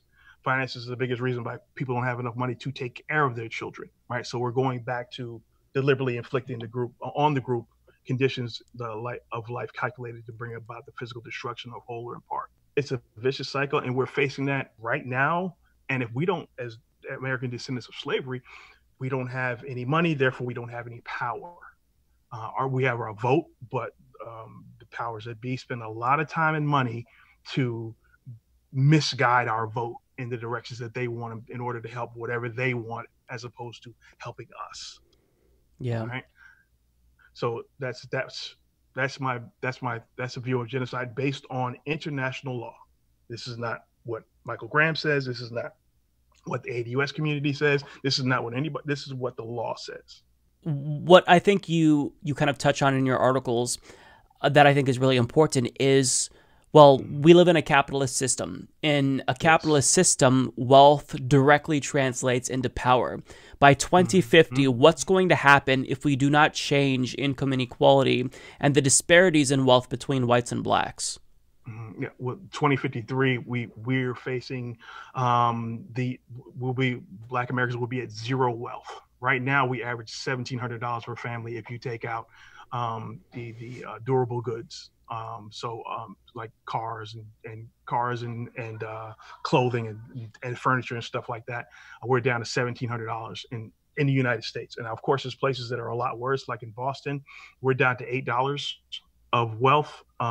In LA, I believe it's $200 or $300 in wealth, which in LA is like having nothing, you know. So in it's places, there's issues like that, and it's not based on our color. It's based on the fact that we are descendants of slaves, because there are African people who were born and raised first, second generation from the African continent, who also live in or around these communities, but they have much more wealth because they brought wealth in, or they've been allowed to access wealth more than us based on our history, based on people trying to hold us down based on our history. And I wanted you to kind of touch on the different types of arguments for reparations, because I think that really there's a multitude of ways that you can approach this. There's the moral argument that this is a wrong that has never been written. You know, Ronald Reagan is actually the president, surprisingly enough, that signed reparations into law for victims of Japanese internment during World War II. Yes. So this is something that we've never righted a wrong for. So there's that moral argument. There's also the legal argument, and really acknowledging that this dates back to slavery, but it doesn't stop after slavery. We're talking about Jim Crow. We're talking about segregation, redlining. So the legal argument is what I think can persuade people who don't buy into the moral argument. And I feel like the moral argument in and of itself is persuasive. But if you want to get like the wonks and the centrists on board, then I think that the legal argument is incredibly important. And I feel like it's foolproof. Now, in terms of this being a debt owed, how do you make that case? How do you say, legally speaking, this is sound and this is something that is long overdue? Okay. Well, as you said, there is a nearly unbroken chain of horrible policy and practice from the United States from 1696, but in this case we'll start from 1776 because there was no America prior to 1776. So there was slavery, then there was a civil war, and there's a tiny sliver of time where we had Reconstruction, and then white terrorism erased that. The white terrorism and the assassination of Martin Luther King, the assassination of Abraham Lincoln erased all those gains. And pulled the rug out from under Southern blacks and whites who were rebuilding the South after the Civil War, and then falling right back into that puts us right into the Jim Crow era, which is 100 plus years. I forget what the number is, 100 plus years, and that drives us into the 60s. And during that time period, there were over 4,000 lynchings, which is part of the violence and terrorism that they used to keep Jim Crow in place. There are over 4,000 lynchings that have never, ever, ever been prosecuted. 4,000 black people were killed in violent terrorist actions from the white community, and none of that has ever been prosecuted. All right, so we have that where we couldn't own property, or if we did have property, it could be taken away from us. We had sharecropping during that time. If those who managed to get their 40 acres and a mule, that was taken back. Communities that built their own communities, and white folks came and tore that down and took it away. It was just horrible, absolutely horrible. So now we hit at the end of Jim Crow, quote unquote, the end of Jim Crow, which puts us at the end of the civil rights movement. Puts us into 65 and 67. In that time period, we had the Civil Rights Act, the Voting Rights Act. We also have Lyndon B. Johnson signing, using a executive action to institute affirmative action, which is great. And it was affirmative action was specifically for the descendants of slaves. All right. So within a year, they found a way to dilute it. They added women to it. Not to say that women aren't downtrodden, but white women. This was a funnel to take the resources out of these programs and funnel them right back into the white community through white women. Okay, so we're talking about, since other than that sliver of time in Reconstruction, and from the time that Lyndon B. Johnson put affirmative action in place. So we're talking about Reconstruction and like a 10-month window where we had affirmative action to ourselves, right? Beyond that, that is the absolute closest we've had to full citizenship since we've been here, since we've been on this continent. And when you see it like that, when you see that framing of where we are in the United States, it's case closed. There's really no way to back away from that. I think that part of the issue is that people aren't really conceptualizing this in the correct way. Like, one of the biggest things that I see against reparations is that, well, there's no slaves alive today. And of course, you just explained how it's not just about slavery. But the way that I see it is, when a debt is owed, that doesn't go away when, the individuals who are owed something die, right? So for example, like, I have a lot of student loan debt. If I die, that's not going to go away. It's just going to be transferred to my husband. Debts carry on after somebody passes away. I mean, my dad, he has an uncle that he never met, I don't think, maybe once or twice, who had land in Hawaii. It was like a meager 5 acres or something like that, but he found out about it after he died, and then when that property was sold, him and his siblings split that. So, you know, a debt, it doesn't just go away with time. It's something that carries on. It does not. And people need to acknowledge that, and if they see it that way, I think that legally speaking, it makes more sense. If they don't, you know, understand the moral argument, which I feel like the moral argument, it's basically a no-brainer. It's just a matter of people kind of use legal rationale to kind of explain away the need for reparations, when that's not really a way to dismiss it easily, because you're still wrong. But I wanted to talk about, because the thing about reparations is that, as I kind of alluded to, we don't really get these complex conversations about it.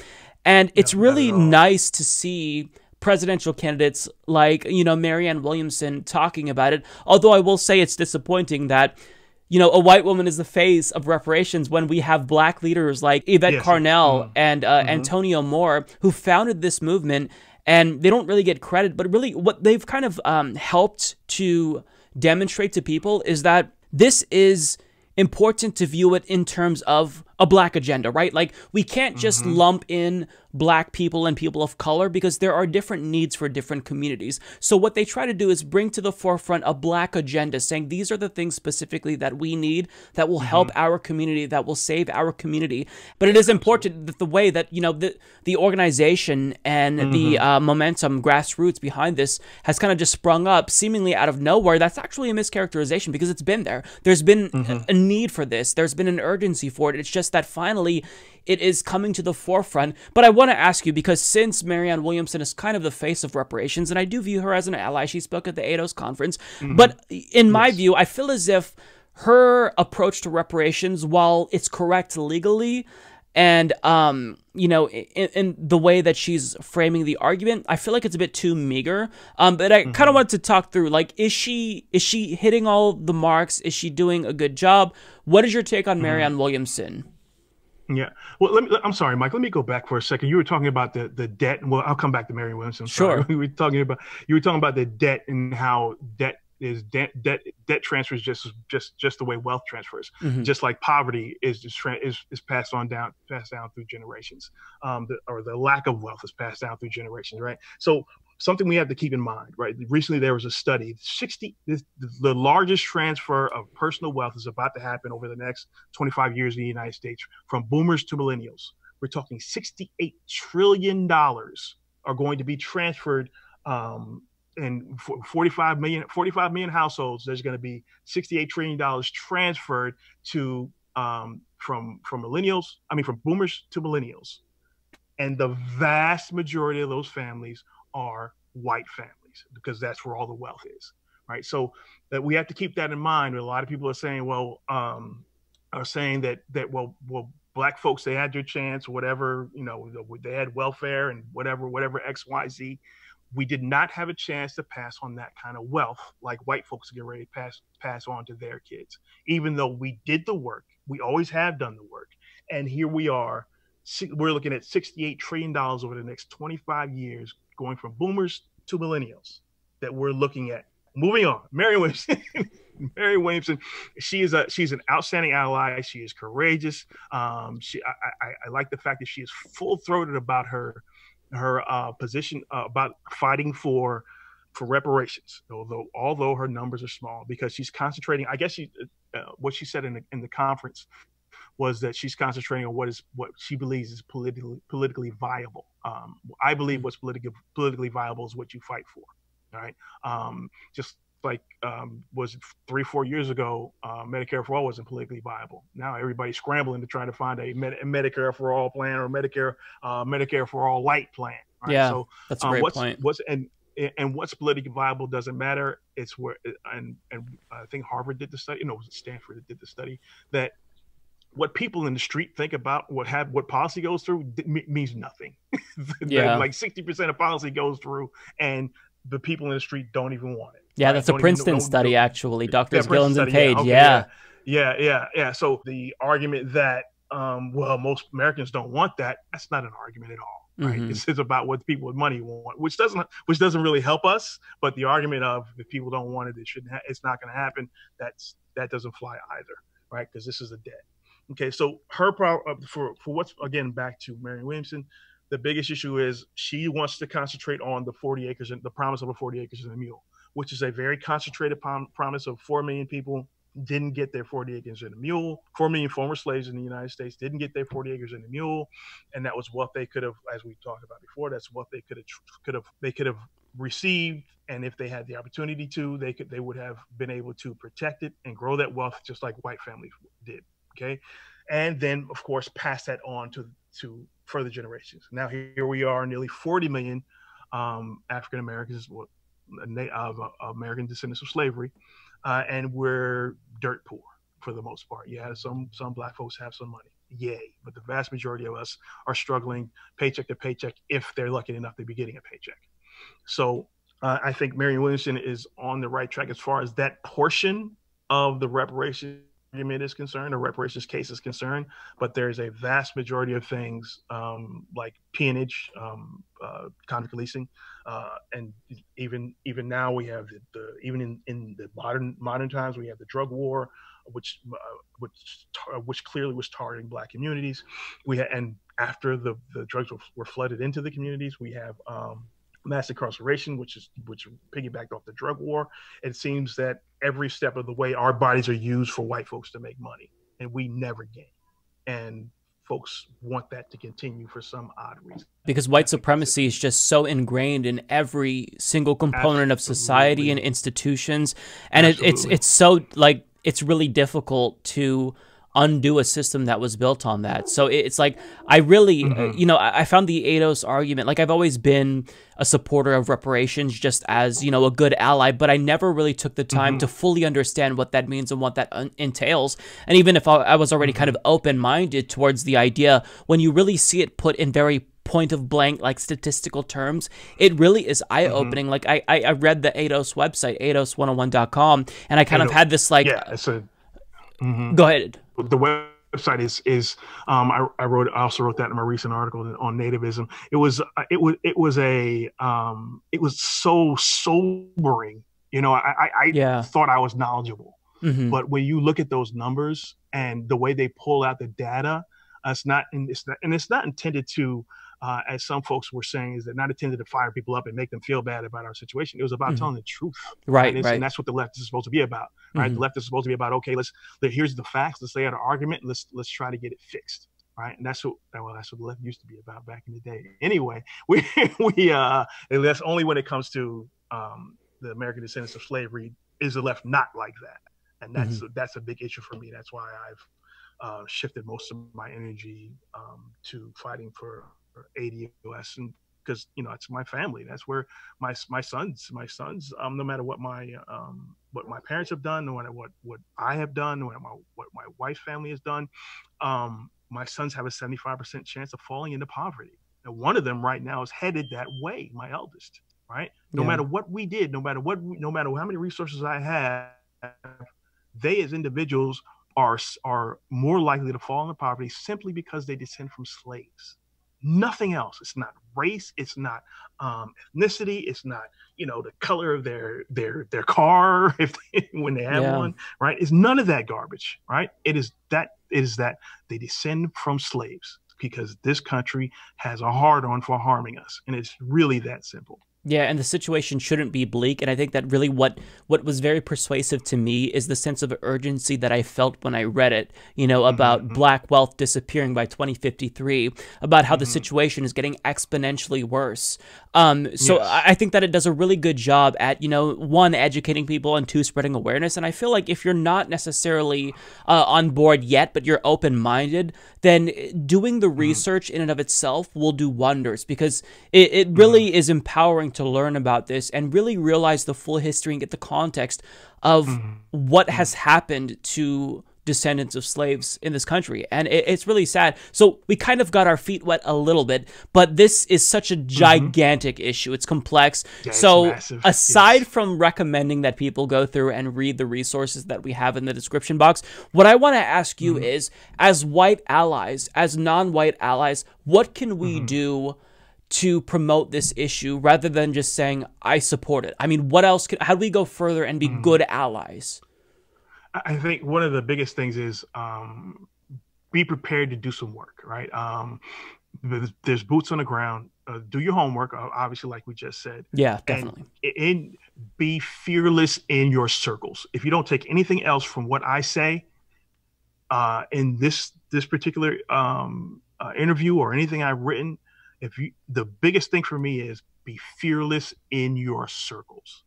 Go back and tell these folks that are on the right, left, or center, wherever they are, tell them that reparations is the right thing to do, and here are the reasons why. Bam, bam, bam, bam, bam. These our fellow Americans are going through X, Y, and Z, and our policy and practice caused it. And at no point in time in our history have we had enough power to cause this to ourselves. So this was something that was inflicted upon the American descendants of slavery, and as the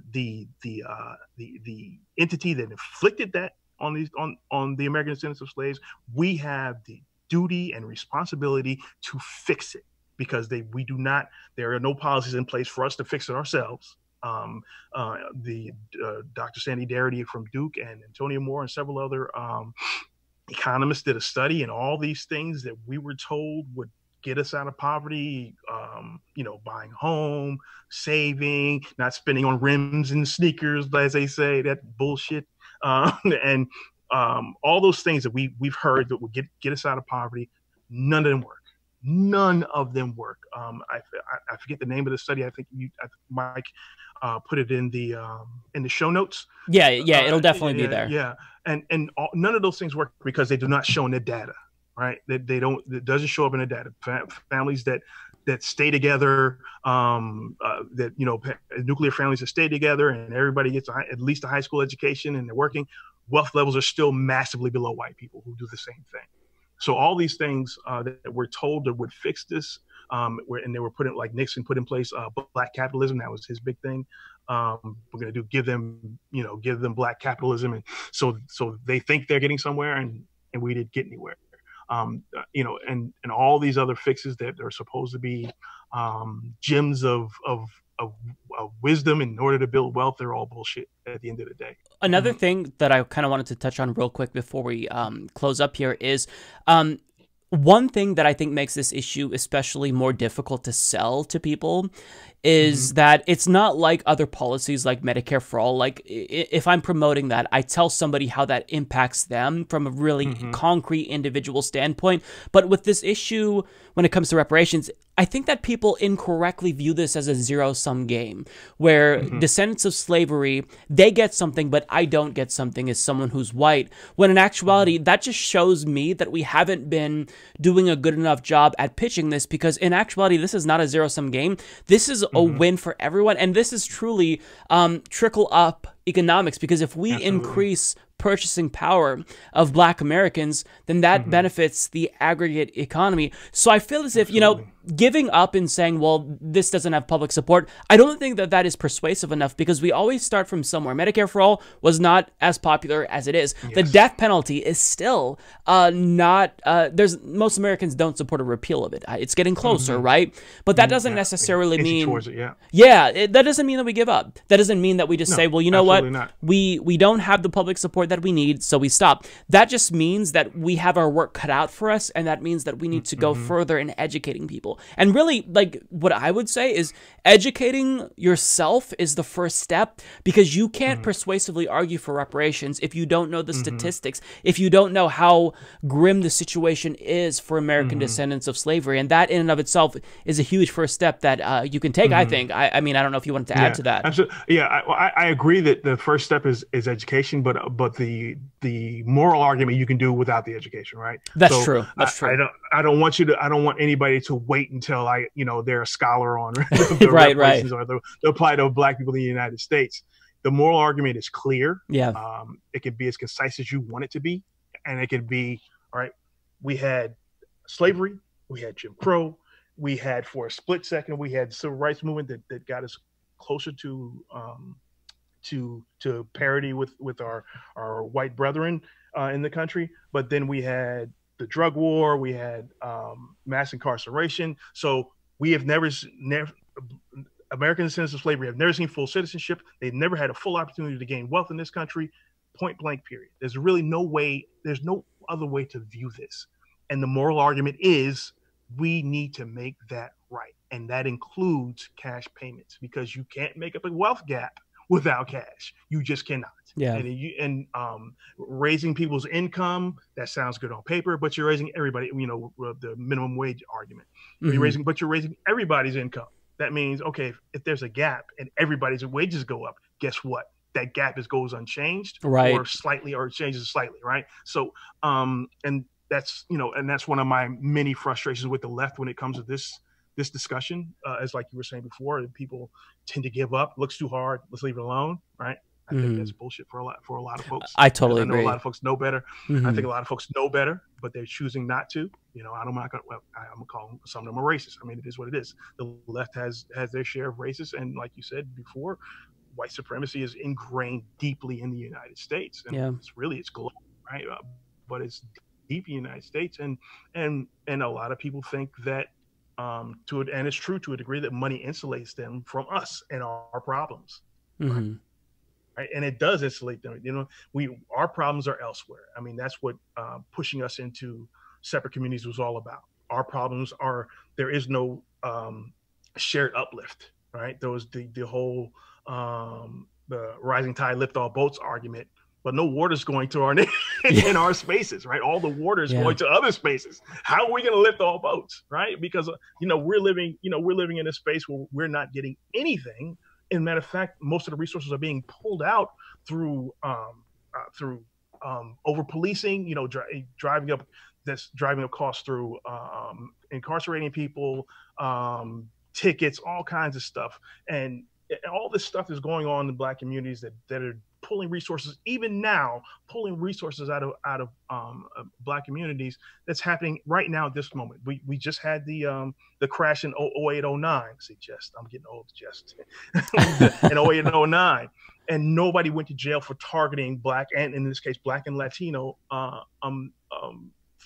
people who wanted to buy a house.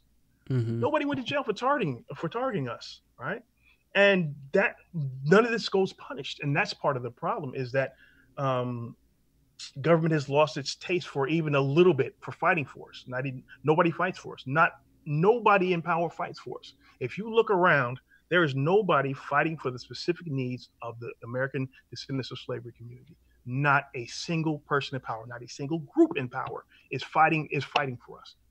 None. And we are the most important voting bloc in democratic politics and on a national and state level. How does that happen? I know how it happens. It's specifically targeting us for the end, right? You don't want us to make our own decisions. You don't want us to have any wealth. You don't want us to grow. You don't want us to have our own businesses. What's left? And for people to, quote unquote, leftists to look at this situation and ignore it, or even worse, attack us for wanting more for wanting a future for our children, is absolutely vile. And I don't know how this country plans on going forward without fixing this problem. And the sad thing is that most people don't want to fix the problem. And we've a lot of it is, like we said earlier, is that people don't understand the problem. But for a lot of folks, that's not an excuse. Mm-hmm. Especially for those of us on the left, it's not an excuse. Well, and the reason why I've kind of really started to be more passionate about it, and not just, be a passive white ally, because that's what I feel like I should do, is because, it's hypocritical to not support this issue if you think big in all other areas. And I get that there's this sense that, okay, well, we're going to be accused of being too far left. The minute reparations even came up in 2020, there was already the Fox News segments about how far left we're going and how crazy we are. About everything, Exactly. They said about having fire departments. It doesn't matter what they say. Exactly. It's too far left. Exactly. Yeah. And the whole I do understand, right, trying to be sympathetic. I get it. We finally moved the needle needle on Medicare for All. We moved the needle on the Green New Deal. We have public support. So now it seems like, okay, well, what if we go too far and ask too much? Will we delegitimize ourselves? But what people need to realize is that we are at a really crucial point in history where we've got 11 years left to act when it comes to climate change. We are facing rising fascism in the United States of America, white supremacy, violence against blacks and people of color. It's really terrifying to see. So now is not the time to limit our thinking and limit, what's possible. Now is the time to think big and accept things, radical changes that would actually help people in this country. And it doesn't matter if we have these universal programs that are phenomenal, but if you truly care about targeting that wealth gap, that disparity between descendants of slaves and everyone else, you have to address that specifically. And I think that ADOS has done a fantastic job at saying that. Look, it's great. All these, universal policies, targeting, people of color, generally speaking, that's all fantastic. But if we want to stop this issue and stop what's been happening, the exploitation of Black Americans, disproportionately, descendants of slaves, this is what we have to do. I think it's really persuasive, and I'm thankful that people like you are speaking up so vocally, because you have to really yell to get people's attention sometimes, and I think that the ADOS movement has been very effective, and I really commend them for it. Yeah, there's been a lot of guerrilla journalism and guerrilla politics coming from the ADOS community, and for people with no resources and no power, this is what people have to do. We don't have a bunch of folks that we can send journalists with TV vans to go to everything. We got cell phones and our voices. That's all we got, and that goes back to allies being courageous in their circles. Yeah. If you're in a space where people are poo-pooing reparations, you got to stand up and say something. It can't be, well, maybe they have a point. It is kind of hard. No, everything is hard until you freaking do it. Yeah. Right. And that's the biggest issue for me. People are gonna have to be courageous. And even if you, there were a lot of voices saying that that ADOS was a fascist plot to bring down Bernie and all this other madness. If you don't see that was wrong, if you don't see that by now, with Cornel West standing by, one of the most courageous people for the rights of poor people in this country, is standing with ADOS. If you can't see that, I don't know what to tell you. Well, a lot of folks are just using it as an excuse. Yeah, they're gonna say that Cornel West, of all people, got paid off. Whatever bullshit excuse they're gonna. Oh yeah, Cornel West is like the most. He has the most integrity out of anyone. Absolutely. He was shredding Obama for 8 straight years. Yeah, and based on his policy, and there are all kinds of people that are standing with this, with the ADOS community, and I must say, I just released a podcast, just me talking more or less, about leadership, about Black leadership, and praising Antonio Moore and Yvette Carnell for their forthright and fearless leadership, because too often, and there's a clip in there of Malcolm X talking about the leadership during the Civil Rights Movement, about how the leadership was stood up because Black folks were choosing other paths, we'll say, of making their voices heard. Folks were getting hurt, buildings were burning down, and Black folks were not playing. So powers that be put some more quiet voices out in front, right? But even those voices got radicalized after a while, like Martin Luther King. He got radicalized after a while. So, oh, wait a minute, we got to talk about economics. Of course, that was the end of the good doctor. But in any event, again, I have to say again, you have to be courageous in your circles. Yeah. You don't have to like Yvette. You don't have to like Antonio. You don't have to like their tone. None of that. You don't have to like me. But if you are for justice, and you're in this activism space, and you're not behind reparations, there is a problem. Not enough groups are helping us. No groups are on our side. Just recently, Trump signed a bill for Pacific Islander and Asian American inclusion in the economy. Not a word was said. Nobody said anything about specific policy to help people. You know what I mean? Yeah. That's the thing. Those are the types of things that bother me. So we can't do the same thing for Black people, for the descendants of slavery. We can't do the same thing for us. But when it comes to us, we are quote unquote political poison, unless you want our votes. But that's going to change now. No Black agenda, no vote. It is what it is. You know, and shutting us out trying to shut us out and try to shut down these arguments, it's not going to work, especially as bad as you need these black ass votes to win the presidency and to win at the state level in many states.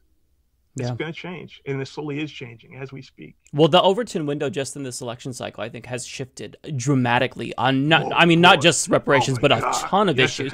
And this is the first time I really feel optimistic. Well, I shouldn't say I feel optimistic because overall I'm cynical. I've got a cold heart. But I mean, I see like there's a little bit of a light, like a glimmer of hope at the end of the tunnel. So it's nice to see, you know, a little bit of maybe goodness to come. You know, it's just a matter of putting in the work, and that's why I really appreciate people like you and Yvette Carnell, Antonio Moore raising this issue, because you know, without this type of in your face, like, hey, pay attention, finally, Tangibles 2020, like I wouldn't have really felt the need to do research. I would have just felt like I support it. That's probably enough. I'm comfortable, right? But really forcing myself to go out of my comfort zone and really research it, it's eye-opening. You know, it's this coming to Jesus moment that I want everyone to have. And that's why I will say one more time, please do not leave this video until you check out those resources in the description. Michael took the time to go through and carefully select a ton of different things that you will want to check out.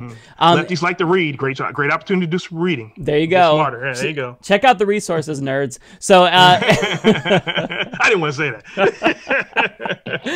So anyways, if you didn't have anything else to add, Michael, we can leave that there. No, I'm good, Michael. I want to thank you for being an ally. It's very, very important that we have allies, and it's great that the guys in independent media, especially on the video side, because you guys get the most attention. And Tim Black also, he had Sandy Darity on his show recently, and giving ADOS a fair shot, because that smear campaign that happened early on was painful, but glad we got it out of the way. It was going to happen eventually. Glad we got it out of the way. And people like yourself who are being courageous and being true allies and fighting this fight and offering your platform for this. I truly, truly, truly appreciate it. And please talk to your fellow YouTubers / podcasters and everybody else. Again, be courageous in your circles. Well, thank you for saying that. I'm certainly trying, but it's really, you know, thanks to you for really taking the time to explain this so articulately and eloquently, and just making it known what's at stake, right? It's easy to sit by and be complacent, but for the people who speak out, they kind of put themselves on the line, and you're doing a public service, so thank you for that. It's been a pleasure, Michael.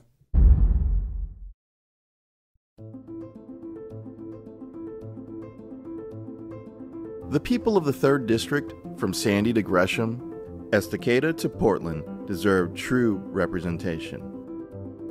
From a leader who knows our lived experience, to know what it is to make the rent, to be sensitive to the price of milk and dependable childcare, to want to fix the endless war, endless traffic, homelessness, and the destruction of our planet. If we want folks who will fight for us, they gotta know who it is they're fighting for. My name is Albert Lee. I know the struggle. I know it's beyond blue and red. I'm standing up as one of us to represent all of us. Join us now for a stronger, smarter, and more beautiful America. Help us bring a new generation of leadership from the 3rd District to Congress, representing the people. It's our time. Forward together. My name is Albert Lee, and I approve this message.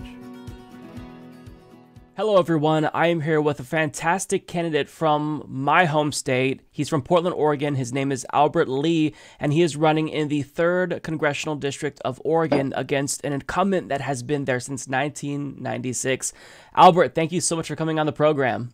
Hey, thanks, Mike. Happy to be here. I'm happy to have you here. You're the first candidate from Portland that I'm talking to, so it feels really nice to, to know someone who's familiar with my area where I grew up.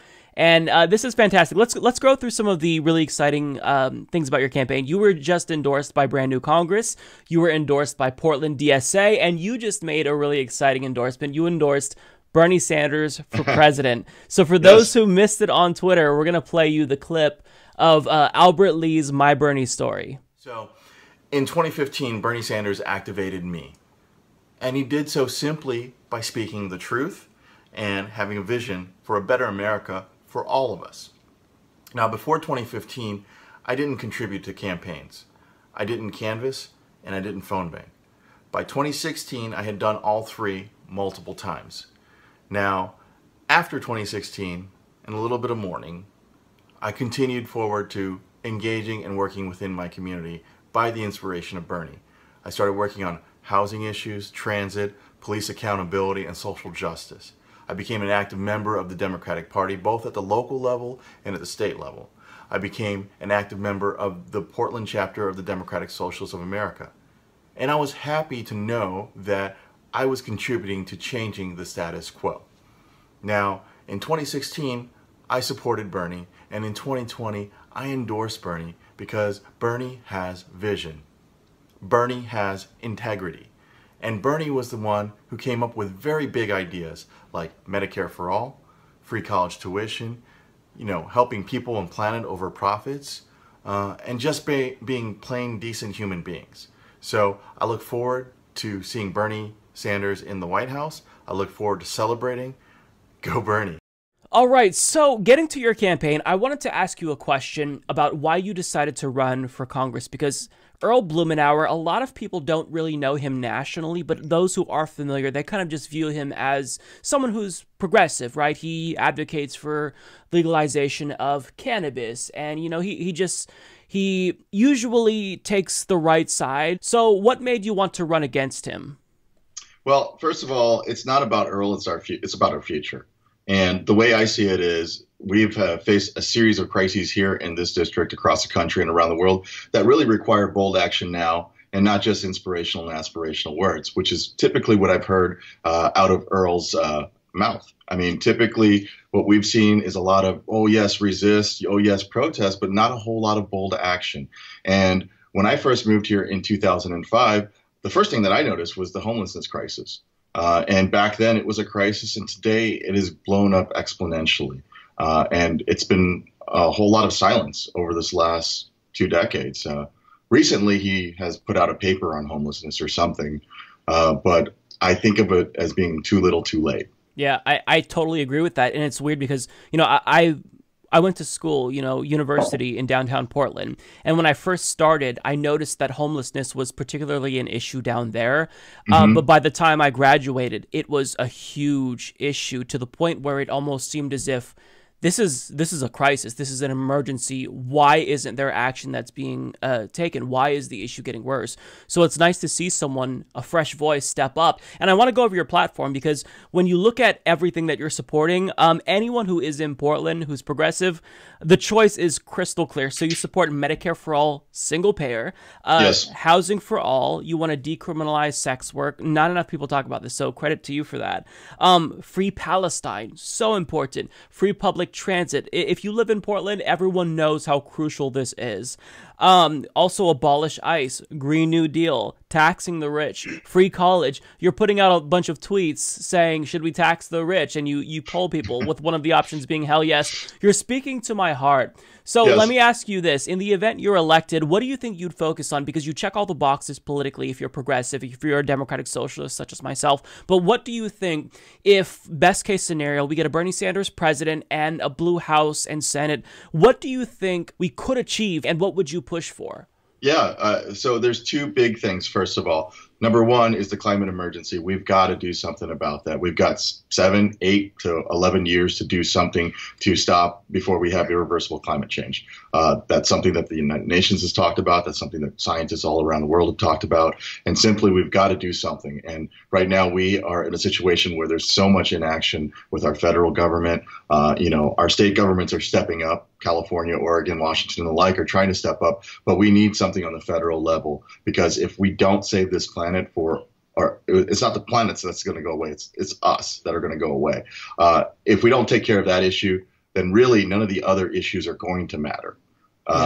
So that's number one. But behind that, underlying that, is the money in politics. I mean, we have got to get the money out of politics. That's how come we have so many perverse things going on, like having federal fossil fuel subsidies, when we should be doing everything we can to curtail the use of fossil fuels. Now, when you have ExxonMobil and Royal Shell and British Petroleum and all of those folks giving money not only to the right side of the aisle, but also to the left side of the aisle, you're not going to get the change that's desperately needed in order to save our only home. Now, when it comes to Earl, you've said it. He's a corporate neoliberal centrist. He has been branded as a progressive. He has developed a brand as being a progressive over these last 23 years because, number one, he's never faced any legitimate challenge. In fact, we've raised over more money than all of the challengers that he's ever faced combined in the primary. And that's not a whole lot of money. To tell you, last cycle there were 3 primary challengers, and I think that they raised in total $200. Wow, that's not a challenge. And we are in a heavily Democratic district. I think the Cook Partisan Voting Index puts us at a D+24. So that indicates that you cannot have a Republican challenger or a third-party challenger that has anywhere near a chance to defeat a sitting Democrat. So that means you have to have primary challengers. But the thing about primary challengers is it's political suicide if you are a career politician. Career politicians are not going to stand up because they don't have the backbone, much like I'm going to have to say most of the Democratic Party. You're going to have somebody that's going to be a fighter, that's going to stand up and say, hey, there's a different way. There is an alternative. We have to get this money out of politics, because if we don't, then these folks aren't going to work for us. They're going to work for the people that are paying them. Yeah, and that's perfectly put. And it's interesting, speaking of, Earl Blumenauer, I always was kind of misguided in my stance towards Earl, because I always did kind of perceive him to be someone who is more progressive, maybe not the most vocal, but nonetheless, I felt like he was a good representative. Although, personal story, he actually came to speak at Portland State University. I attended one of his talks, and I met with him afterwards. This was in 2016, early, like it was January. And I asked him, hey, why haven't you endorsed Bernie Sanders? It's odd to me that ideologically speaking, you are seemingly more aligned with Bernie Sanders, but you haven't made an endorsement. So it just seems like it would make sense. Bernie doesn't have much support in Congress. Back then, we were really worried about, superdelegates. So I thought, hey, you could help tip the scales. And as my representative, he represents everything that I would want you to represent, so why not endorse him? And his answer was incredibly discouraging to me. Basically, he said, look, I have worked with both of them, but Hillary Clinton, I just think she'd be more effective. I think that she's going to be the one to win.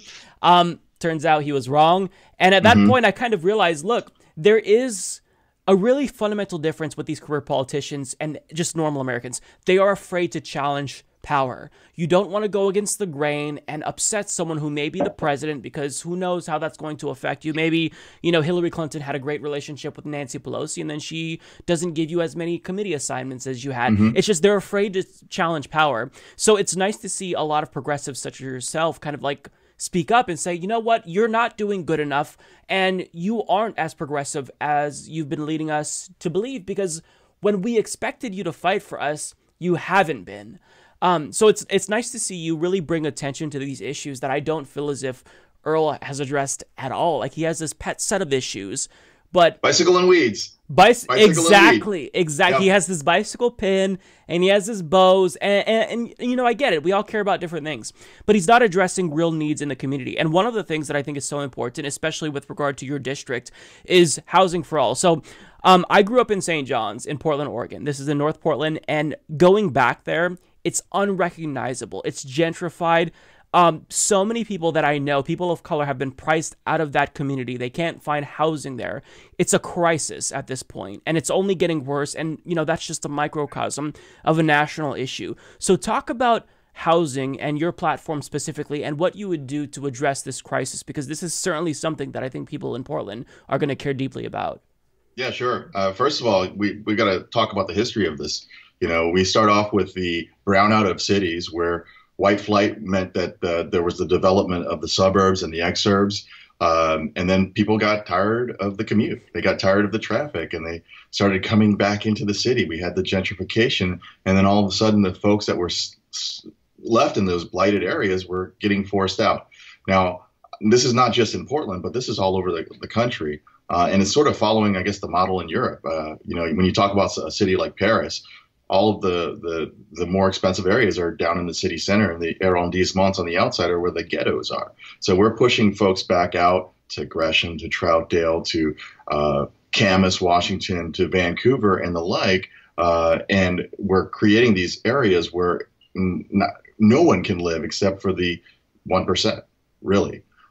Now, you've got a whole bunch of real estate developers that are looking, you know, let's buy houses for cash. There have been a lot of folks that I've talked to throughout the district in St. John's, in inner north and northeast and southeast, who said they constantly have people knocking on their doors asking them to buy their houses, and really taking a look at them not as the residents and the owners that they are there, but as, you know, someone to make a buck off of. Now, when it comes to developing these new apartments and everything, we've got, 16,000 vacant luxury apartments, 1 and 2 bedroom apartments. We're not developing and building for families. We need to be building some high density inner urban core and rezone the whole area so that we can have the housing necessary for families. You know, when you're constantly building 1 and 2 bedroom and studio apartments, what you're doing, or condos, is what you're doing is you're building investment properties for the wealthy.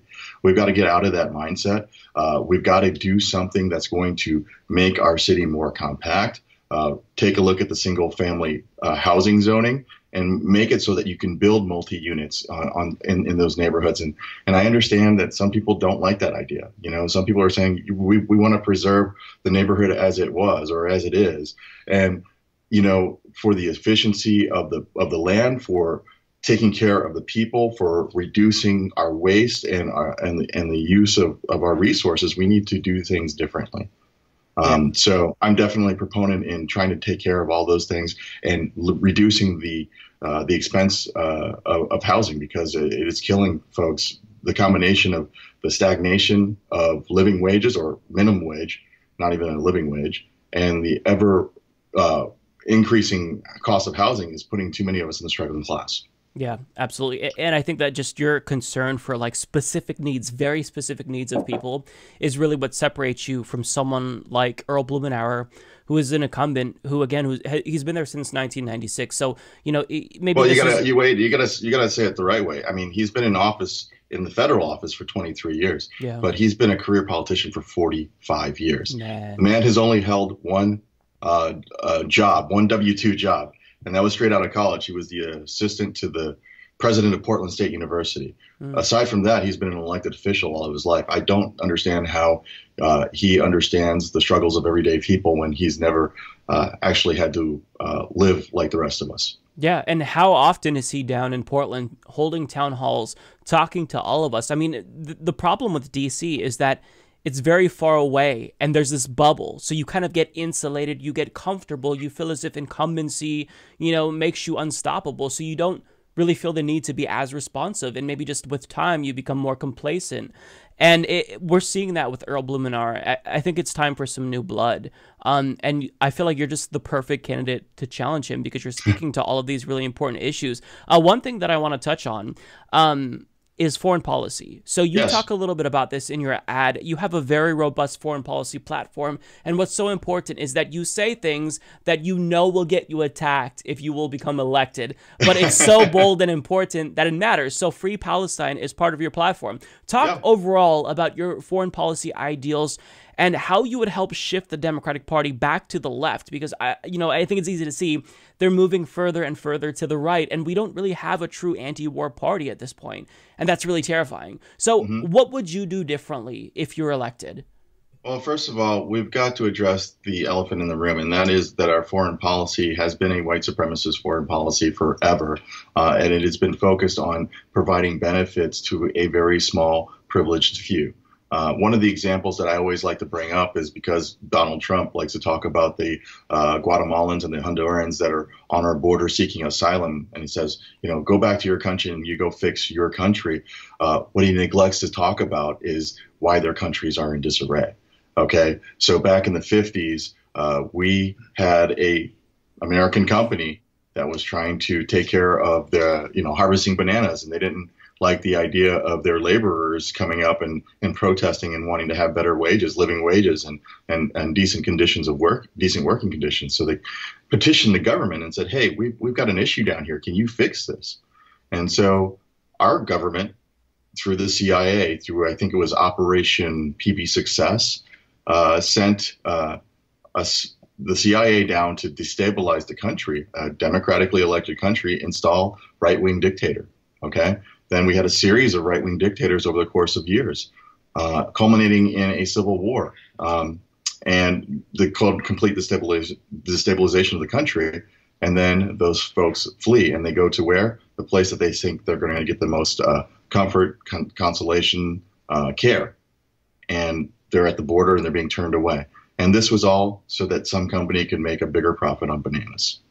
And that's typically the way our foreign policy has been held. When we look at Iran, the British and the Americans went in and destabilized that country for oil. The story repeats over and over again. We're supporting a undemocratic country in Israel right now that is basically an apartheid state. And it is to the detriment of an entire people. I don't see how we can stand for any of these things. And I think that we have to have, if not a vocal majority, at least a vocal minority that's going to stand up and say this is not right. Yeah, and take positions that aren't necessarily politically expedient. Like, if we truly are going to live by this philosophy that we care about human rights, which I don't believe the U.S. government does, based on our actions.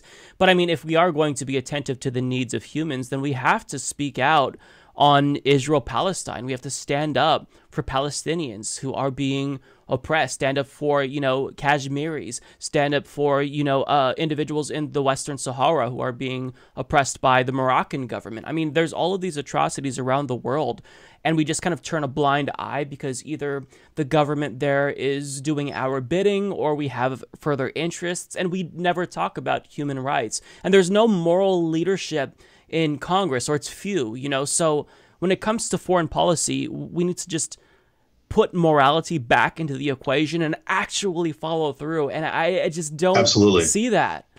Well, and there's another part to that, and that is the amount of wasted money that we spend on our military. I mean, our military is the #1 polluter in the world. Yeah. We have it around the world. And that money could be better used in reinvesting in America. It could be better used in reinvesting in our education, reinvesting in our crumbling infrastructure, and taking care of the people with Medicare for All, for instance. I hear on the debate, how are you going to pay for it? How are you going to pay for it? There's a really easy way to pay for it, and that's to tackle the military-industrial complex and our incredibly bizarre foreign policy. Yeah. Absolutely. I don't think people realize how much money we're spending. What is it, like 59%, give or take, of our discretionary budget? That's a lot. Yes. I mean, it's the combination of, I guess, the next 8 countries combined military expenditures, some of which are our allies. It's ridiculous. Completely wasteful, completely unnecessary, and on top of that, tax the rich, and we can already reinvest so much back into our economy. So I know that people are enthusiastic about your campaign. Tell us what we can do to help you help us and get you elected. No, absolutely. So it takes money, number one. And the reason why it takes money is because mainstream media is not reaching out. They're not going to talk about us. In fact, you know, they're going to do as much as they can to ignore us, as is the incumbent. Quite frankly, I think the incumbent is chicken. You know, he has not been, he talks about being the guy that's going to stand up against Trump. He can't even stand up against me. How is he going to stand up against Trump? You know, he will not come to an open debate. So I would say call Senator or your Representative Blumenauer, call him and say, hey, you know, you should debate this guy. I want to hear where you stand versus where he stands. That's number one. Number two, we are not taking any corporate contributions. We're only taking money from the people. 100% of our contributions have come from the people. So we need that to continue forward. You know, I had to step down from my day job as the dean over at the Portland Community College. It's a state government state government employment.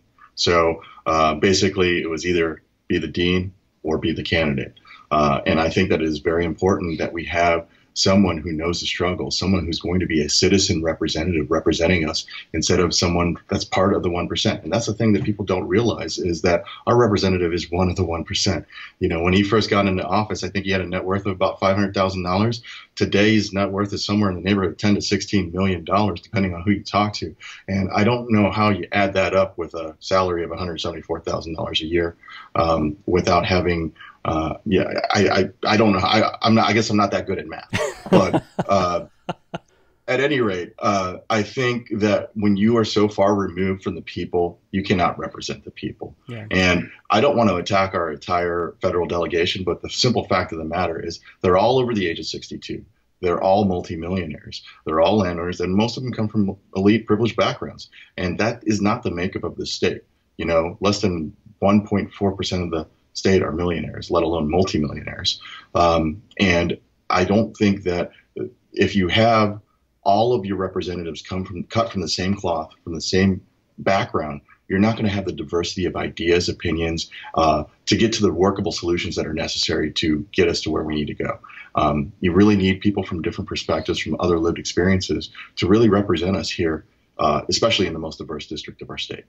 Absolutely. And look, I would be more than happy to host a debate between you and Representative Blumenauer. He could do it from his cushy, you know, place in D.C. if he wants to, via Skype. I'd be more than happy because this, you know, this is my city. I'm very interested in, you know, making sure we get a representative. That's fantastic, but I'll be fair and objective. Yeah, well, we're doing this from a working man's living room / office / my kids' play area and see the doggy, my dog's bed.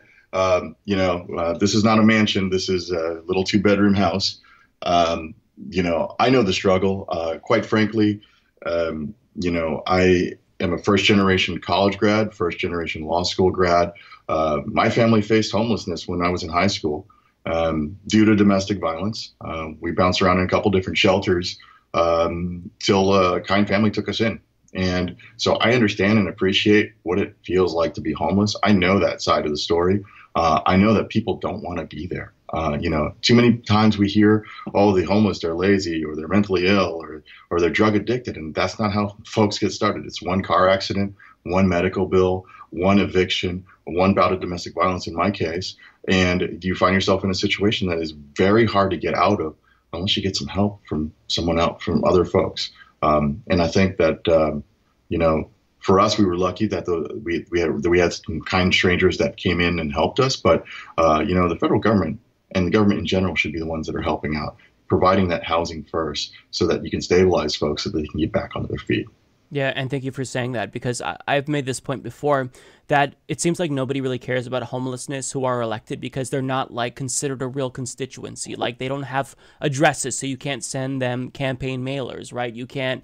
It's difficult to canvass when somebody doesn't have a home, so they just tend to get brushed aside and ignored. But it's gotten to this point in Portland where you see it everywhere, and it's so heartbreaking. And somebody's got to do something. And the fact that Earl is not stepping up to propose some type of nationwide rent control plan at a minimum, it's just. We need change. So I'm absolutely going to be following this campaign. I'm going to be rooting for you, Albert, because I think you're doing everything right, and your campaign is so inspiring. Thank you. I appreciate that. Go ahead. I was going to say, the website is albertlee2020.com, and let me make an additional pitch for Albert. If you don't live in our home state, Albert is still going to benefit you. It doesn't matter if you're in Texas, Ohio, the policies that he passes will have a national impact. And I use this example now about 552 times, but Ilhan Omar isn't in my state. But if she passes her bill, which would cancel student debt, that has a very direct, concrete impact on my life, probably your life as well, I'm assuming. So we need to make sure that we recognize that this is a national movement. And even if you can chip in $1, that's one extra dollar that will help Albert Lee. Anything else you wanted to add to that? Yeah, no, I'm glad you brought up Ilhan Omar. You know, and all of the squad, they're in their first term, their first 2 years. And I think that they've done so much more than our representative has done in 23 years. So one of the questions that I ask those folks that say, you know, I like Earl, you know, I kind of like him. I ask, what has he done for this district? What has he done for this country? For me, I've looked through the records and I really haven't seen much of anything. You know, I understand he's a proponent for weed. Weed's great. Yeah. You know, bicycles are great, but we have some really serious problems that need to be addressed besides bicycles and weed. Yeah. It's not enough to just have a few pet issues. We need you to talk to people, find out what their concerns are, what their needs are, and respond accordingly with policy. He's not doing that, so I'm sorry, Earl. You've got to go. So, you know, for us, we talk to everybody. I spend 4 hours a day on the phone talking to constituents here. We have people coming into our campaign office. We had folks come into our campaign office. We had regular middle class homeowners come into our office. We talked to some wealthy folks on the phone that have given money as well. Look, we are looking to try to represent the entirety of this district. It's not just the people in the Mac Club. It's not just the small subsection of the super wealthy. We've got to take care of this entire district. And one of the things is, if we don't take care of everyone in this district on the front end, you end up paying so much more on the back end, because either way you pay. Yeah, that's a great point. So we'll leave that there. Albert Lee 2020, he's running in Oregon's 3rd congressional district. Oregon is a closed primary state. So if you want to vote for Albert, you do have to be a registered Democrat. Get that done on the website. I see that you have provided a link to assist people. Very important. Yeah, I mean, without a doubt. I mean, here it is. We're in the most heavily Democratic, one of the most heavily Democratic districts. The decision is not made in November. The decision is made in the Democratic primary, May 19th, 2020. Yeah, absolutely. Well, thank you so much, Albert. Thank you. Well, that's it. I don't have anything else left to say, so we'll go ahead and leave that there. Thank you all so much for watching. If you've made it this far, as usual, I want to thank all of our Patreon, PayPal, and YouTube members for helping the show to not just survive, but to thrive as well. You all mean so much. Thank you all so much, and shout out to all of our iTunes and SoundCloud listeners who catch the audio version very loyally every single week. Kind of a niche audience, but nonetheless, you're still important to us.